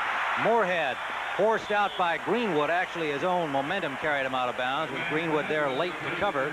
He got to the 40-yard line for a gain of close to 10 yards. Will leave a second and a long 5. 10 yards, second and 5. You can notice the huge pad around McMahon's waist also. Makes him look very bulky, but as you know, he had that kidney injury. So quarterbacks around the NFL now are really not worrying about light pads and mobility. They're worried about staying healthy because that's the toughest thing for a team to do now these days, is to keep your quarterback healthy the entire season. Throw set for the Bears. They give it to Payton. Big hole. Gets the block from Thomas. Payton turns it on and gets to the 25-yard line and a first down. 15-yard gain for Walter Payton. Greenwood and Holt on the tackle. A perfect little draw here as he comes behind Thomas. Thomas, 33, throws the block on Brantley, and then Payton turns up the field, and there he is out in the open field. He's tough to bring down. Finally, it's Greenwood on the tackle, but the Bears on the move down to the 25-yard line, and the Tampa Bay defense has been called upon 3 or 4 times in a row since midway through the second quarter to stop the Bears. Payton's 10th carry, 44 yards on the day. Moorhead in motion. Draw play. Payton jammed up. Good defensive reaction by the Bucs. He got 3 on effort. Leading the charge, Cannon, number 78, and the rookie Ron Holmes, number 90, behind him. Green Bay continues to lead the Lions 27-3 in the third period. Indianapolis really pouring it on Hapless Buffalo 35-10 in the third. And San Francisco and pretty close. Yeah, that's been close for a while. 10-3. Luckner's field goal for the Atlanta Falcons. Second and 9. This is Thomas. Thomas trying the route straight ahead, and again, tough work in the middle. Brantley, number 52, wrapping up Thomas after a gain of 3. John Cannon there under the bottom of the stack, number 78. Here comes Kenny Marjoram in with a play rather than the signal in as he brings it into Jim McMahon on a third and key situation. Tampa Bay responded last time. Let's see what they do this time down deep in their territory. They have their nickel defense in with Morgan, number 67, making the 4th down lineman, and the nickelback Craig Curry, number 31. Ordinarily, Paul Dombrowski would be the nickel, but he has a thigh injury, and Curry has taken that role today. 3rd down. McMahon has time, and it is complete. Touchdown, Dennis McKinnon.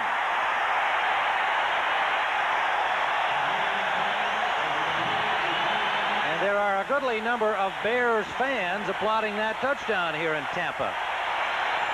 Dennis McKinnon with a super catch on the quick post pattern. Castile was on him, but the pass was led perfectly, and McKinnon, who has a knack for coming up with a spectacular type of catch. McMahon had the protection. Here he comes right across. You can see pretty good coverage, but the pass was perfect. The Bears score back in this football game, and that missed extra point or that bad snap looms very large now for Tampa Bay as number 85 scores his 6th touchdown. Kevin Butler with the point after. Steve Fuller holding. It is good. And so the Bears finally score the touchdown and have closed the margin to 2 with 3:40 remaining. Third quarter, it's 12-10. Tim Ryan, Johnny Morris back at Tampa Stadium, where Jim McMahon has not been super sharp in this football game, but he delivered the airmail to Dennis McKinnon on that touchdown, a perfect strike. The Bears going 67 yards in 6 plays, 21 yards the score, 2:28 used on the clock. Butler's kickoff. Freeman, the rookie, from the goal line. Escapes from one tackle and gets to the 25, where he is stopped by Ken Taylor and William Perry. 26-yard return. Tampa Bay will start from their 26, and they lead 12-10. The missed point after, as Johnny indicated earlier in this close game, could well turn out to be a factor as time marches on. 3:28 to go, third quarter. I think this is an important series for Tampa Bay to offset any momentum the Bears may have gotten from that last touchdown. McMahon, 14 of 25, 169 yards, 2 interceptions. He had only 3 in the first 4 games. Wilder straight ahead, flag down. Wilder picked up maybe 4 yards before he was stopped.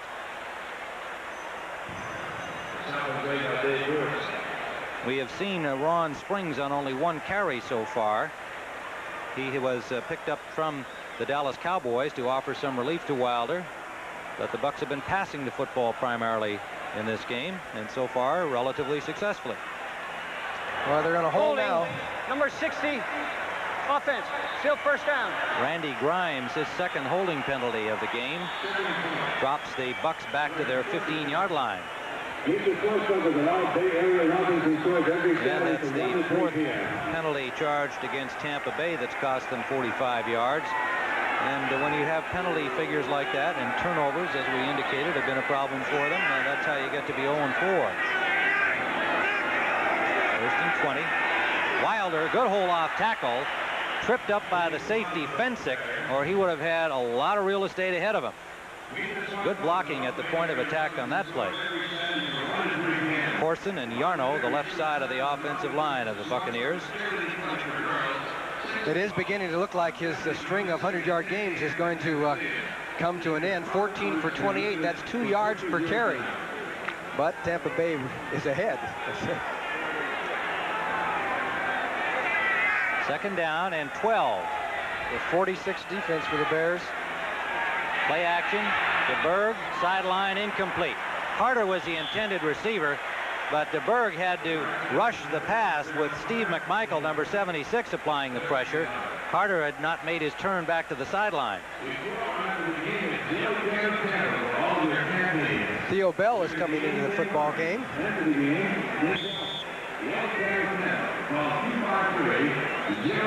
Well, interestingly, Walter Payton had 6 consecutive 100-yard games last year and was stopped by the Tampa Bay Buccaneers, short of the record of 7 held by O.J. Simpson and Earl Campbell. So a turnabout may be fair play. Third down and 12. Slot formation right for the Buccaneers. Fumble. DeBerg on the snap from center. A miscount. Bears come up with a football. Another tough break for the Buccaneers. Steve McMichael recovered the loose ball. And now the Bears are in excellent field position, trailing by 2. I think DeBerg was thinking about that blitz that was coming there. They were faking the blitz, and he was trying to think of what he was going to do. He pulled out and fumbled the ball. The Bears now deep in Tampa Bay territory with a chance to take the lead because they're only down by 2. So once again, the Tampa Bay defense is on the spot as DeBerg's been talking to himself all the way off the field on that one. Singletary and Dewerson were showing blitz, and he may have tried to audible, and that created the mix-up in the snap call, but it is Bears ball at the 21-yard line of Tampa Bay. In motion, the tight end Moorhead. McMahon is sacked Hugh Green from the backside, number 53. And Hugh Green, who has been a little unhappy with the losing in Tampa Bay, skipped practice on Wednesday after a big game against Detroit, comes up with a big play here. As McMahon opted for the pass on first down, and here comes Hugh, number 53. As there was pressure from all sides, but he got away from Mark Bortz, put the grab on him, and then a whole bunch of help from everybody to get a half a sack for about 3 people on that one, I think. Yeah, and yet it was really Green's effort on the play. It's a loss of 6. The ball is at the 27-yard line now. So the turnover goes to Chicago, and a big defensive play makes it a little tougher for them. Suey picks back maybe 5 of the 6-yard loss. It'll leave 3rd and a long 11. Brantley, number 52, made the tackle. Time winding down 3rd quarter, 1:18 on the clock. Marjoram comes in, delivers the play to Jim McMahon. Logan comes back in defensively for Tampa Bay, along with Mike Pryor, number 24, in the secondary. 2 linebackers come out, Brantley and Davis. 3rd down and 12. The ball at the 23 of Tampa Bay. Well, if this is your basic big play, let's see who comes up better. And it may have been busted, but McMahon's running out the left side and will be short of the first down. John Holt, number 21, was in position. And what's your guess on that play, Johnny? I think he crossed up his own teammates on that one and thought he could go. Let's see if you can look at the reaction from the Bears on the fake and the pulling of everybody here. I don't know. I think it looked like it might have been planned that time. And it was one-on-one out here. Holt had to get him. And McMahon kind of went down for him. His legs buckled, but the Bears have a chance to take the lead here with the field goal. The ball will be spotted at the 20-yard line, up to 20 and a half, so we'll call it a 30-yard attempt for Kevin Butler. Right in front of the posts, and he has it. So Chicago, for the first time this afternoon, with zeros up at the end of the 3rd quarter, have taken the lead. At the end of the 3rd quarter, the score, Chicago 13, Tampa Bay 12. Deep for the Buccaneers. It'll be Bright, 4 yards deep, and he will not bring it out. So the Bucs start from their 20-yard line, trailing by that missing point the PAT missed. Next Sunday on CBS Sports, the NFL Today begins our afternoon of doubleheader action. Minnesota at Green Bay, St. Louis at Philadelphia, 12:30 Eastern Time, and then the doubleheader action, Chicago Bears at San Francisco against the Super Bowl champion 49ers in a rematch of last year's playoff game. And Irv Pross will report live from San Francisco on the NFL Today. What are the 49ers doing this afternoon down in Atlanta? They've been kind of quiet. It's been a close game. Well, they were winning 10-3 in the 3rd quarter. First down, Tampa Bay. Lots of time left in this one. Swing pass for Wilder. Singletary picked him up immediately. Wilder earned 4, maybe 5 yards on the play. You wanted to know that San Francisco score? Here it is right now. Well, things have changed. 49ers 17-10. David Archer in at quarterback for the Atlanta Falcons took it in to close what had been a 17-3 margin. Falcons made it 17-10. 14:52 to go, 4th quarter there. And we have 14:15 to play here on 2nd and 7 for the Bucs, as they gave Wilder only 3 on the first down swing pass. And Wilder stopped by Wilbur Marshall. Got another 3. We'll call it 3rd down and 4 for Tampa Bay. And there is DeBerg looking over to the sidelines to Lehman Bennett and his other quarterbacks who send the signals in. Of course, Jimmy Ray has a broken foot, their offensive coordinator. He's up in the press box today rather than down on the sidelines.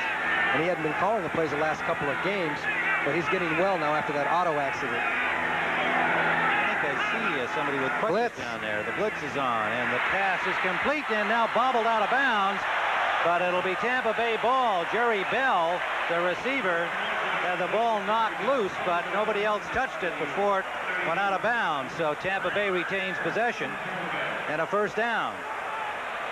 Okay, Wilbur Marshall, number 58, as a part of the action. As you can see him come across with the tight end coming out, or the U-back, and he has to cover him out there. Man for man, strips the ball loose. Fortunately for Tampa Bay, the ball goes forward and then out of bounds, and it's a first down as Steve DeBerg beat the blitz that time as the Bears came all out. So the Buccaneers at their own 38-yard line. Jerry Bell sets up on the wing right, the man they call the U-back. They give it to Wilder. He slipped trying to make his cut. Dave Dewerson holds him there. It'll be a gain of maybe a half yard. What a start for James Wilder this year. 497 yards into this game on 102 carries, 670 total yards. Today, however, only 33 on 16 carries. And Jimmy Ray, we see, is down on the sidelines. Yeah, he's come down. We've been told that his doctors preferred that he be sitting down upstairs as he recuperates from that badly fractured leg. Wilder dropped behind the line. Hartenstein and Wilson both there, and there'll be a loss of 3 yards on the play back to the 35. I guess Jimmy Ray was enjoying their first half offense so much that he wanted to be part of the action down there. Alan Risher and Steve Young signal in the plays for him, and they have one a decoy and one who's got the real play coming in. It's going to be third down and 12 for the Bucs at their own 35 following the loss. Wilson and Hartenstein charging in on Wilder. In motion is Jerry Bell. DeBerg sideline for House. Incomplete. Unable to stay in bounds to make that catch, and McMichael dropping DeBerg.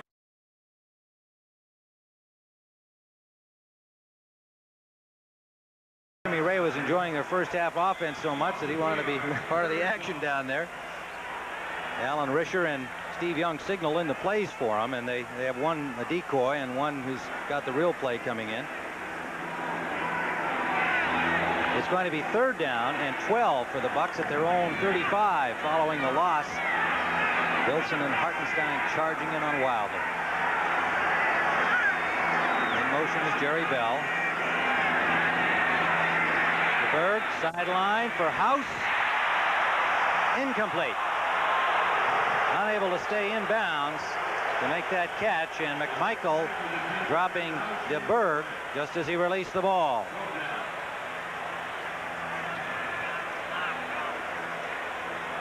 Well, he got his hands on it there, could not quite hang on as the ball squirted loose on contact with the ground.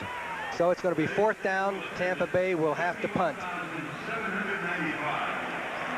54,000 fans here, and I would say 5,000 or 10,000 of them might be Chicago Bear fans. A lot of retired Chicagoans live down in this area. There's Dan Hampton, number 99, apparently was shaken up on that play. Coming back from some knee problems, has had a couple of super games the last 2 games. Yeah, I thought it was interesting that he described to us yesterday how Buddy Ryan has really let him rehabilitate at his own pace. Hasn't expected too much from him, knowing he's not at 100%, but knowing that Hampton at 50% can get a lot of the job done. So he feels he's been playing better as he's been getting stronger. Ken Taylor waiting for it at the 15-yard line for the Bears as Frank Garcia stands at his 20 and hits from the 25. Good punt by Garcia. Fair catch signal by Taylor at the 23-yard line of the Chicago Bears. Well, he made a mistake there. He had plenty of room to run and opted to call for the fair catch. We'll return to Tampa Stadium after this word from your local station. Tim Ryan, Johnny Morris back at Tampa Stadium. 11:54 to play regulation time. A 1-point margin. The Bears in front on the 30-yard field goal by Kevin Butler. I formation.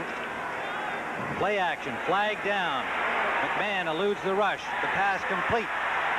It is McKinnon, and McKinnon has first down mileage to the 39-yard line of the Bears, but the flag was down early at the line of scrimmage. A 16-yard gain on the play may be wiped out. No, it's against Tampa Bay. Offside, Buccaneers. Declined by the Bears, of course. Defense, number 76, offside, decline, first down. The active David Logan charged with offside. Jay Hilgenberg says you don't know what to expect from him. He comes at you from the left, he comes back at you from the right, and say sit back and play soft and let the tackles get at you. He said he's just the best that he'll see all season long. What the Bucs need now is a big turnover. Browner into Scott Brantley at linebacker for the Bucs. First down, Chicago. Play action up the middle, and a good catch by Moorhead for another Bear first down. He took the shot from Craig Curry, held on to the ball, but is slow to get up. Dennis McKinnon there to attend to him. A 22-yard gain. He had to turn to catch that pass and left himself vulnerable to on the blind side.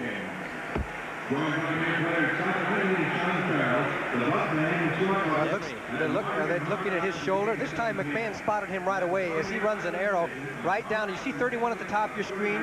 He's in the middle of the field, and he has to come over to get Moorhead once he clears the linebackers. And Curry was too late getting over there and puts the hit on Emory Moorhead. He really clutched that football. He was willing to sacrifice his body. He goes off the field. It doesn't look like it's going to be that serious. 5 catches for the tight end, Emory Moorhead, who is a, you know, from Evanston, Illinois, a local product. He used to always get in Mike Ditka's doghouse, but he's out of it now. Sure is. He thinks that he's developed very, very well as a tight end. Remember, he was a halfback and a wide receiver before he became a tight end. Now got his weight up to about 225, 230. Tim Reitman comes in to replace him, number 80. The rookie from UCLA has been in the USFL. McMahon is now 15 of 27. His number's climbing up. Flares it out to Galt. Galt trying to get loose. Good play by Castile to not let Willie Galt get to that sideline. But the gain for Chicago will be about 8 yards. 43-3. Will you look at this? Randy Wright, Johnny, I'm told, came in to replace Lynn Dickey when the score was 27-3. Dickey apparently injured a thumb or a finger, and Randy Wright's thrown 2 more touchdown passes. And here's another rout. 42-10, Indianapolis over Buffalo. Boy, the Bills are, and look at this one, close. Pittsburgh, Miami, 17-17 fourth quarter, and the Bears here on the move. That is close, Johnny. 17 all, you're right. 2nd and 2 from the 30-yard line. Payton trying to get wide. Good defensive reaction, but he's still going, and he has the first down yardage. Walter Payton to about the 26-yard line. And it was finally Hugh Green, I believe, who made the stop. No, make it Greenwood, number 30, David Greenwood. Well, this was a case where Payton just made the yardage on his own because he got to the outside. Jeff Davis was there, 58. Matt Suey's trying to block. There were 2 Tampa Bay Buccaneers, and Payton just kind of scrambled out of it and was able to get some yardage. Walter Payton. First down, Bears. Threatening here to widen their lead. They lead by a point. 9:47 to play, fourth quarter. First down at Tampa's 26. Blitz. Short drop for McMahon. Going deep for Galt, and it is incomplete, overthrown. Good coverage by Castile all the way downfield with Galt. And the blitz really created the incompletion, didn't it? Yes, the Bucs blitzed their safety. David Greenwood came, but Walter Payton picked him up, but it did create the pressure, and McMahon had to rush that throw. Willie Galt, who's still trying to get out from the TrackMan syndrome, isn't he? Yes, I think he's earned his way out, don't you? Well, he has, but it's Willie who usually talks about it, you know. It's not everybody else saying that he's just a track man. I think he should just leave that chapter of his life behind until he's back on the running track. He's been doing the job at wide receiver. 2nd and 10. One setback for the Bears. It's Payton. Quick pass out to Moorhead. Moorhead trying to get to the marker, and it'll be very close on the 2nd and 10 play.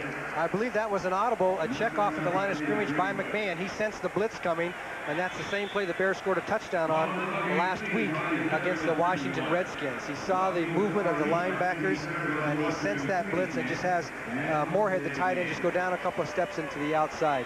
Very smart heads-up play by McMahon and Moorhead, who obviously wasn't hurt that bad when he went off the field. Not at all. Well, as they measure McMahon's second half numbers, it's just short. McMahon 10 of 13 in the second half.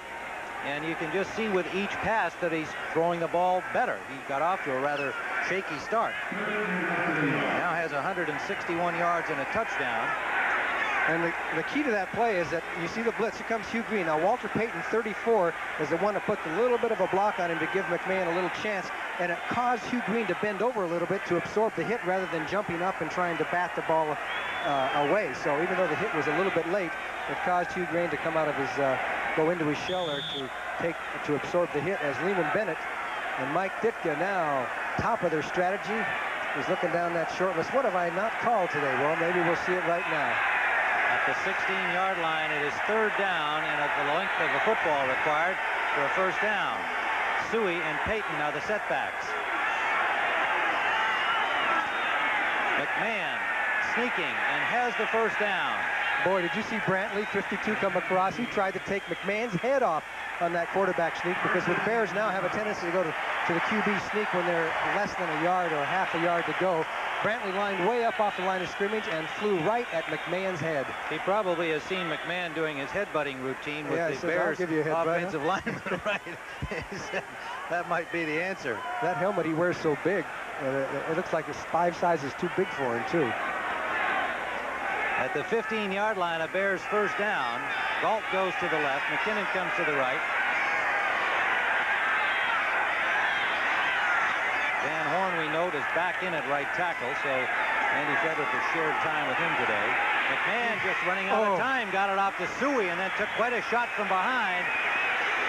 Oh, did he take a hit from Hugh Green, 53. Hugh Green got past Walter Payton. Payton slowed him up for a moment, but Hugh Green kept up on his pass rush. Now watch Payton and Hugh Green, 34 and 53. He gets away from Payton and just takes off. McMahon's waiting, gets rid of it, and then, did you see that head snap back? That's the way quarterbacks get hurt. That's why Hugh Green loves to blitz, because he knows how to hit him. Well, I also saw the helmet in the middle of McMahon's back, and that is a no-no. You're not supposed to use the crown of your helmet. But that was unseen and uncalled. 2nd and 9. Play action. Man rolling left, and back the other way. Everybody covered. He's going to take off and goes out of bounds at the 5-yard line, and maybe has the first down. Yes, it will be a Bears first down. So a big play by McMahon on the run.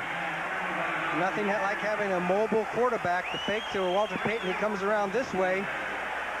And then now is looking down the field. McMahon has such a good sense of the field. He had a man open down there, but decided to take off down the field and then headed for out of bounds rather than take on one of the defenders. There's Willie Galt. He's open. He's been waving a lot today, hasn't he? But that's hard for a quarterback when he's running the other way to spot a receiver way back on the other side of the field. You saw Payton in the replay lay off a block that would have been a clipping penalty. So again, the experience and savvy of Walter Payton. The Bucs' objective is to keep the Bears to a field goal if at all possible. 1st and goal with 3 tackles in the game on the offensive line for the Bears. They're at the 4-yard line. Pitch out Payton. Payton gets down close to the goal line. Touchdown.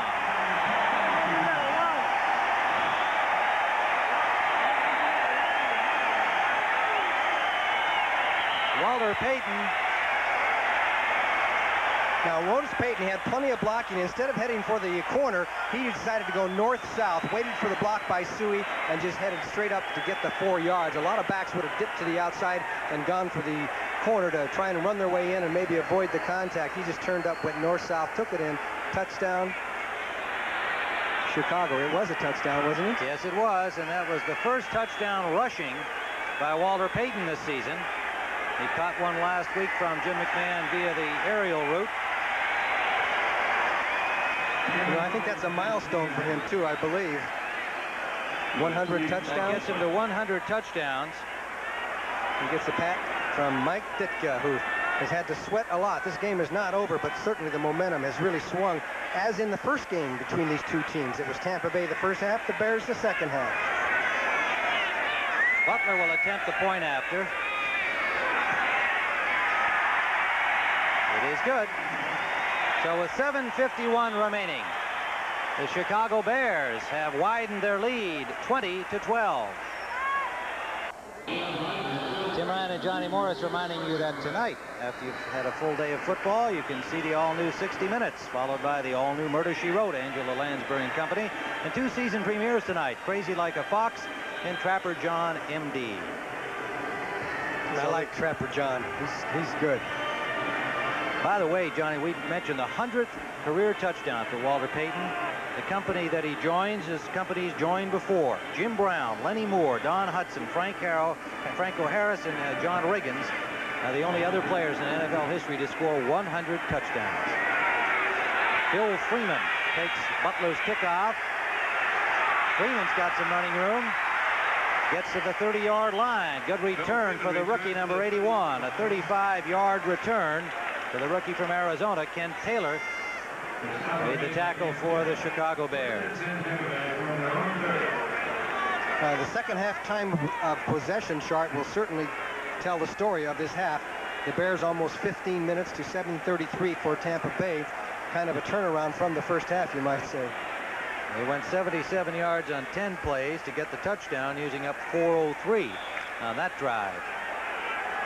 And there are the combo of offensive stars who have given the Bears the 20-12 lead. Steve DeBerg from the 30-yard line. Wing formation right. They swing it out to Wilder. Wilder has a first down. Tripped up by Wilbur Marshall. Got over the 40-yard line for an 11-yard gain. Well, Wilder becoming a little bit of a factor here, but you know, have you noticed they haven't thrown to Kevin House for a long time? I don't think the Bears have doubled him that much since he caught all those passes, but he's been very quiet the second half. Our spotter Terry Kane notes that William Perry is now in Dan Hampton's spot, and we saw Hampton in the last defensive series for the Bears leave limping. They're trying to get an injury report on him. DeBerg, complete. Good catch by Kevin House. Not just a good catch, but the way he kept his balance with 2 feet down inbounds. And it'll be close to a first down, a 9-yard gain. He was obviously a secondary receiver on this time because he's looking one way, can't find the receiver. House continued with his pattern, throws back to the other side, and as you said, nice footwork by Kevin House. If Tampa Bay's going to win this game, they got to make double efforts to utilize him the rest of this game. I don't care if you've got Wilder that can run, you've got to get the ball down the field. 5 catches for House in this game. He had only 5 coming in after 4 games. Wilder is dropped on the 2nd and 1 try, and it'll be a loss of maybe a yard on the play. And it was Otis Wilson with Steve McMichael putting the stop on the big man Wilder. 3rd and 2. That would have been a perfect situation to throw a short pass to one of the wideouts. 2nd and 1. Everybody and his brother knew they were going to hand it to Wilder.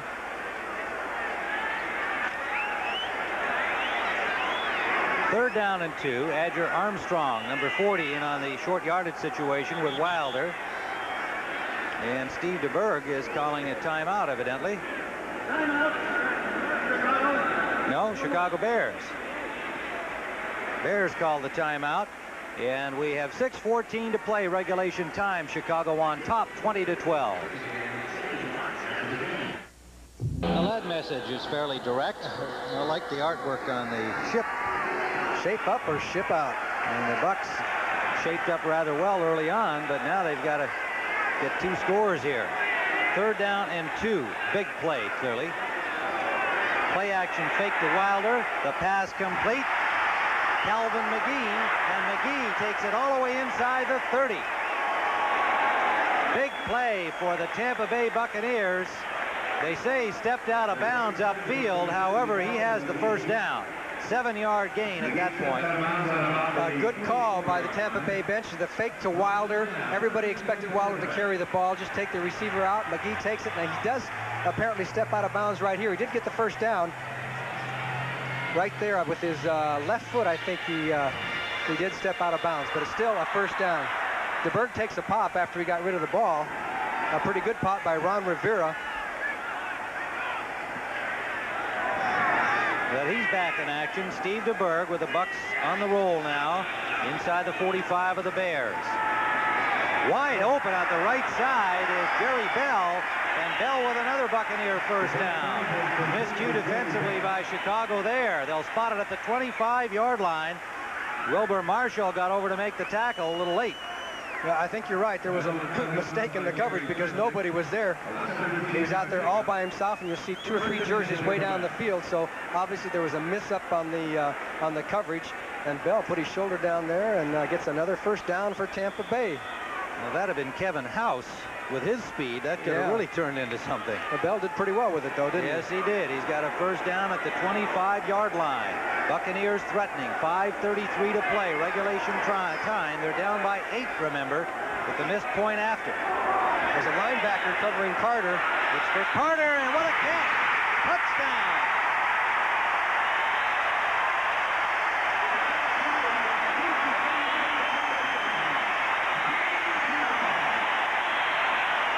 Gerald Carter, great reaction to turn around. The pass outside. He was looking inside. Shook off Wilbur Marshall's coverage. Great play. And it was Marshall all the way on it. As DeBerg spotted him, just threw it up there and was hoping that Carter, as he beat the blitz, would spot the ball. That's a heck of a catch by any wide receiver. You have to turn your back to the ball and turn around. But it was also a very tough coverage for Wilbur Marshall to cover Gerald Carter all the way down the field because there was nobody deep to help him. And that's what you have to do sometime in a Buddy Ryan defensive scheme. And Carter with a super catch, and there is the extra point. Donald Igwebuike connects, and it's back now to a single point. Dave Dewerson, number 22, was on the safety blitz. And he did get to DeBerg, but too late. And, of course, that lets a hole downfield.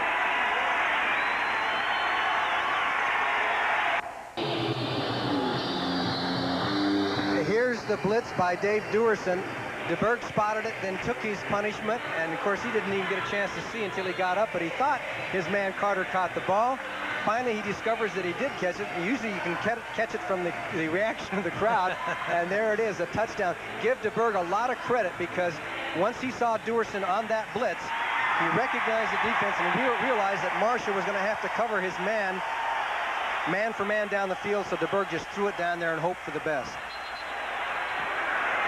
Igwebuike's kickoff, 5 yards deep. Dennis Gentry brings it out. Gentry breaks one tackle and gets to about the 17-yard line, and a fired-up special team of the Buccaneers.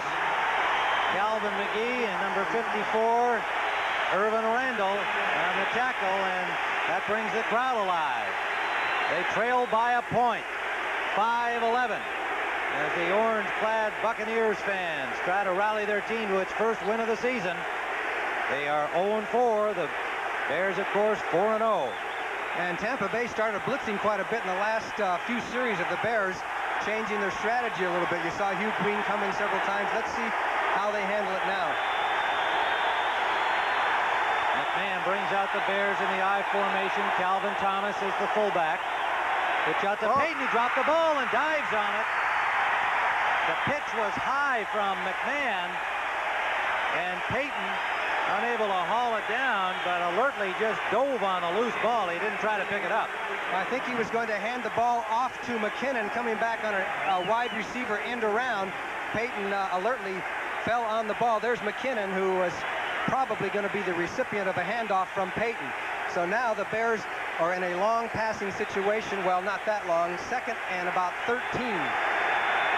Randall comes in for Washington at left linebacker for Tampa Bay. 2nd and 13. McMahon complete to McKinnon. McKinnon driven out of bounds and complaining that the hit was out of bounds from Greenwood. Talking to Greenwood yesterday, he was kind of expecting something physical from McKinnon, who has nurtured his image as a tough guy wide receiver around the league. McKinnon just on a simple down and out pattern. Greenwood is the short man in the zone here. Here comes the hit. First by Castile, and then comes Greenwood, and then a little headbutt between the two. But more importantly right now, it's 3rd and about almost 4. Key play in this football game. Timeout is called by the Buccaneers. defensive situation, 3rd and a long 3 for Chicago. And while Greenwood, it did appear, made the tackle out of bounds, I don't think McKinnon has a lot to complain about, especially when it comes to playing against Tampa Bay. All right, he's the one that gave that big hit on Mike Washington a couple of years ago that caused some controversy, and Washington is no longer playing football, and McKinnon is an offensive intimidator. As you look at the Bears on the sideline, McMahon discussing things with Mike Ditka, Ed Hughes, the offensive coordinator, Steve Fuller, the quarterback there, the backup quarterback. Timeouts remaining, 2 for each team. Well, when we look at McMahon, it's important to note that today the Bears defensively have given up 330 passing yards to Steve DeBerg, his best day ever as a Buck. And he's got Steve Young breathing down his throat. On the roster of the Buccaneers, he is 22 of 38, 2 touchdown passes, 1 interception, and of course he fumbled the ball that led to the Bears field goal by Butler, and that put them ahead for the first time. They have since added a touchdown, but DeBerg then got it to Carter and has closed the margin back to a point. And of course the bad snap on the extra point looms very large now, very large. 3 minutes 47 seconds left in this football game, and that 1 point makes everybody play it a little bit differently. This telecast presented by authority of the National Football League, intended for the private use of our audience. Any rebroadcast or other use of the telecast without the express written consent of the Tampa Bay Buccaneers and the National Football League prohibited. Here we go. Yet another big play. 3rd down and 3. 2 tight ends in for the Bears. 1 setback, Payton. Long count, McMahon. Short drop. Complete. 1st down, Moorhead to the 32-yard line. Washington on the coverage, number 51, had pretty good coverage, but Moorhead on the inside of him, the perfect pass from McMahon, pretty hard to stop that. That was a good observation, Tim. Washington could do almost no better than he did on that play, but the pass was perfect, and Moorhead made the catch and was just deep enough to get the 1st down. That was a key play in this football game. At their own 32-yard line, Chicago leading by a point. A lackluster performance in the 1st half against an inspired defensive job of the Tampa Bay Buccaneers, but the Bears have turned it around in the 2nd half. Nonetheless, they cling to just a 1-point lead. Suey breaks a tackle. Suey close to the 1st down marker. John Holt finally stopped him, but he ran through Hugh Green and Ron Holmes, and a good effort by Matt Suey. 1st down, Bears.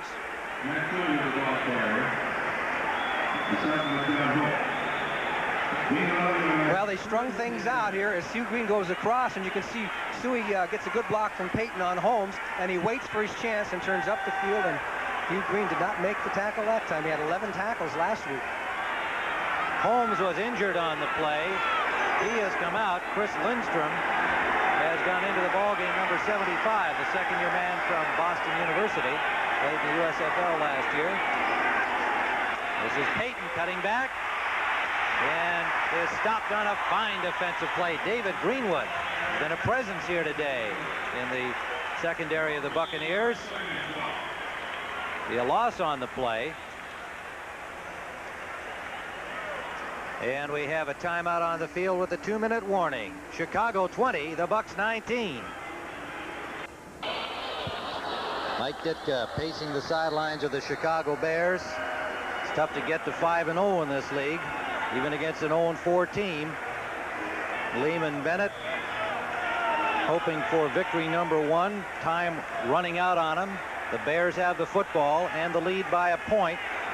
And a fine effort by his team today. They were ready to play. And something good can still happen. 2 minutes is a long time.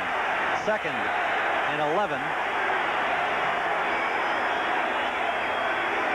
Play action fake. Deep for Galt. Complete to the 10-yard line. Willie Galt from Jim McMahon on 2nd and 11. And they go all the way to the 10-yard line, a 48-yard gain. Okay, the blitz was on. The linebackers are coming. McMahon just hit the ball. He saw it coming. He just threw the ball as far as he could, knowing Galt's speed, and it ends up being right on the dime as Holt and Curry on the tackle. An excellent pass by Jim McMahon under duress, because you can see Hugh Green and Chris Washington are both bearing down on him. He just knew where Galt was going to be running on the post pattern, threw the ball, never saw where it went or what happened until he heard the reaction of the crowd, and that is a backbreaker as far as the Buccaneers are concerned. The Bears now in command. At the 10-yard line, just short of the goal line is the 10-yard marker, so they're just about the 10.5-yard line. First down, Payton hit behind the line and then barrels for about 4 yards off the initial contact from Hugh Green. Let's see where they spot the ball. Tampa Bay calls timeout wisely because they're down to 56 seconds. And isn't it amazing how Payton gets that extra 2 or 3 yards? He took a hit from Hugh Green and wound up with a couple of 3 yards out of it. Sure There's Lehman Bennett got to be a frustrated coach right now. They have to do one thing now, and the only thing they can do is try and strip the ball. Don't worry about tackling the man. Tackle the ball and try and knock it loose. That's Tampa Bay's only chance. You got to give the Bears a lot of credit. Well, here's some credit to our executive producer, Terry O'Neill. Back in New York, senior producer Charles H. Milton III. And our producer on the site, David Michaels. Director Peter Bleckner. Associate producer Alan Brum, creator of our exciting opening footage today. Field technical manager John Pumo and his outstanding technical crew, and we thank them all, our usual stalwart bunch of technicians. And our camera crew and our videotape people who bring you all of those fine replays. We thank them for another job well done. And another job well done apparently by Mike Ditka. 5 in a row, 5-0. He's won 21 of his last 28 regular season games. Now that's a pretty good record. And he has a 2nd and 9 with 56 seconds remaining. They're inside the 10-yard line of Tampa Bay. It was certainly an interesting football game from the point of view that the Bucks had the best of it in the first half. Took a 12-3 lead into the locker room. Turned out to be not enough, but not by much. And depending on what happens in the final 56, Payton starts inside, goes outside, and he will score.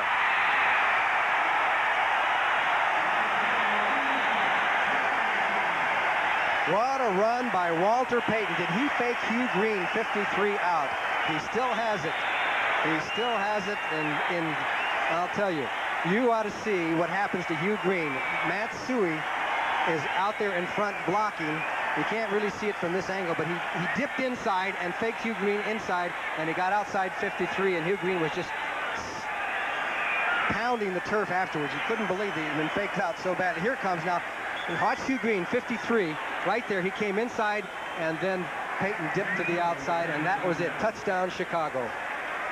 Walter Payton with 52 seconds on the clock makes it 26-19, and Butler with the point after, 27-19. Well, they often say that good teams win the games in which they play badly. That certainly applied to the first half for Chicago today. And they will extend their unbeaten string to 5-0. The Tampa Bay Bucks can look forward to playing the unbeaten Los Angeles Rams next week at home. The Rams playing later today in their 5th game against Minnesota. In fact, Lehman Bennett has to play a whole string of top-flight teams the next 6 or 7 games, and he's already going to be 0-5, and I'm sure he doesn't want to look forward to that, because let's see who they play. They play the Rams, as you said, then Miami, then New England, the New York Giants, St. Louis Cardinals, the New York Jets. How does that grab you? That's not too thrilling to look forward to, but he's got a 5-year contract and a program that he believes in, and I think Lehman Bennett is not only a quality coach, but a quality person. And again, it's hard to ask fans for patience, but if they do, I think he's going to do well here. And you know, you can't knock Steve DeBerg. He played a good game today. He sure did. He's got, everybody talks about Steve Young in reserve, and when is Young going to be ready? DeBerg played a good game today. Played a very good 30 game. yards passing for DeBerg, 2 touchdowns.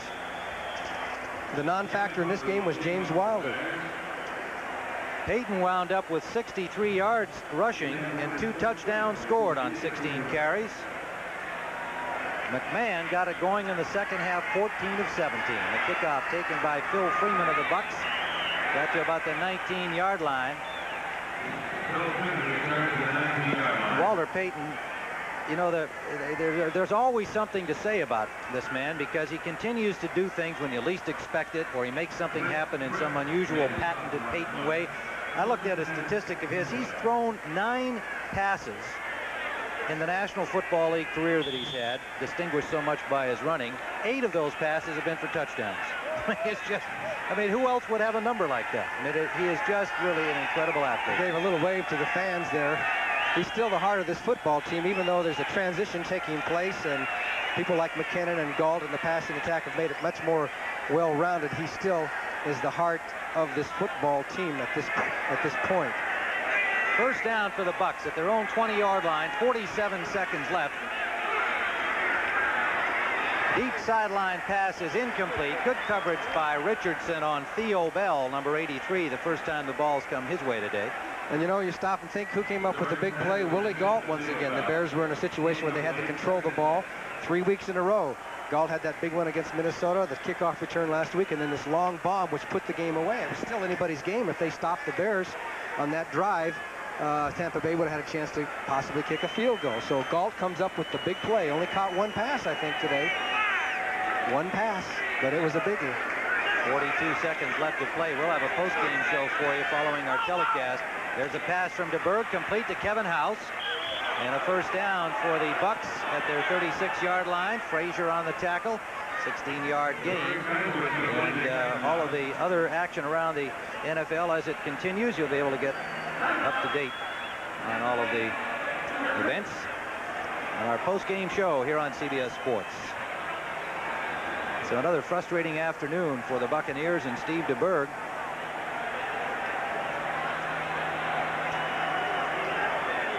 Timeout on the field with those 33 seconds remaining. DeBerg's numbers now 23 of 40, 346 yards, 2 touchdowns, and 1 interception. So he had himself a real good afternoon. There you see Jimmy Ray on crutches as he was hit by a car here a couple of weeks back while he was out jogging from Buccaneer Park. And they expected he missed the 2 games, and Lehman Bennett said, yeah, it was a loss to not have your offensive coordinator there involved in your planning and involved during the games. And he said, I had to kind of bone up on making the play calls and signaling them in and so on, and hadn't been doing that. Well, the Bears are going to be looking towards the San Francisco 49ers as Mike Ditka will take his troops out west with a 5-0 record.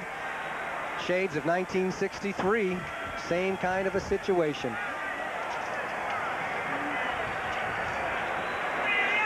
Play underway. First down from the 35-yard line of the Bucks. DeBerg intended for House, incomplete. Coverage on him by the linebacker Rivera, number 59, and then Fensick arrived, number 45. Now you may recall earlier in the game the missed extra point. Ken Kaplan's high snap. Alan Risher, the holder, unable to haul it down. And Igwebuike had to chase the ball back, and there was no opportunity for the point after, and that made it 9-0 at that point instead of 10-0. And for much of the game until that final Bears score, things hinged on the 1-point differential. 2nd and 10. Nice try by Wilder to haul in that pass one-handed. Pressure from Henry Wachter in the game for the Bears, and Tyrone Keys, 98. Wachter, number 70, on DeBerg. Had to release the ball a little quickly and was behind Wilder. Did the 49ers win that game? Are they still beating Atlanta? Well, let's find out. Here's the latest on 49ers in Atlanta. We have 38-17 for San Francisco with 3:48 to play. Montana passed to Dwight Clark in the 4th period. Flag down here on 3rd and 10 for the Buccaneers. So San Francisco will move to 3-2 and be at home against the Bears next week. Offense. Yarno offside or false start charged against Georgiano. 21 seconds remaining here at Tampa Stadium. Much of the crowd has dispersed. They had a big crowd here today, 54,000. There's that 49ers score. So the champs, who have gotten off a little roughly Montana today, took it out on the poor Falcons. 4 touchdown passes for Joe Montana today. 49ers will be lying in wait. Candlestick Park next week. 3rd down and 15.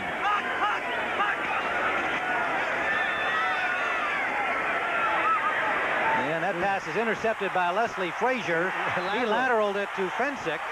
And Fensick looking to lateral it. He thinks this is the Stanford band play here. There it goes, too. Dewerson. Dewerson got to the 34-yard line. 1 second left. Oh, what a way to end a football game. It did look like that California-Stanford game. That's what you call rubbing it in a little bit, wouldn't you? Well, you know, they could have maybe tried to go right to the end zone. That would have been rubbing it in more if they had gone into the end zone with it. So at least this way, nobody got down the field with the ball. With 1 second left on the clock, there'll have to be another play here as they try to sort things out. And the players out on the field from both benches. But the pass was clearly off target, whether it was a missed route or not by the receiver. It was one of the easier receptions that Leslie Frazier's going to have all season. Okay, the Bears have so many people down the field that DeBerg, you know, he's just kind of hoping for the best. And there is the interception, and then the lateral to Fensick, who wanted the lateral before this. He said, why should I get hit with 1 second to go in a game? Let somebody else get hit. Frazier's 3rd interception of the season, and that's it. So the Chicago Bears rallied in the second half behind a hot performance by Jim McMahon, who started very coolly today. The cool one didn't have much at all in the first half, but in the second half, McMahon, 14 of 17, 227 yards and a touchdown, turned the game around for the Bears, and they came back after trailing 12-3 at the half to win it 27-19, and they are now 5-0 as Mike Ditka heads to the Bears locker room, thinking no doubt already about San Francisco next week. For Lehman Bennett, who had never lost 4 in a row in his NFL coaching career, he's fallen to 5 in a row and has the Rams to contemplate next week. They are unbeaten going into their game this afternoon against Minnesota. So we can only hope that Lehman Bennett can keep the spirits up of his Buccaneers and get his program underway to bring them back. Remember, they have been a playoff team twice in their young 10-year history. And I happen to believe Lehman Bennett is a man who can make that happen for them again. But it has been Mike Ditka's day and Jim McMahon's day and Walter Payton's day and the rest of the Bears who moved to 5-0. So for Johnny Morris, this is Tim Ryan, and we're saying so long from Tampa Stadium, where our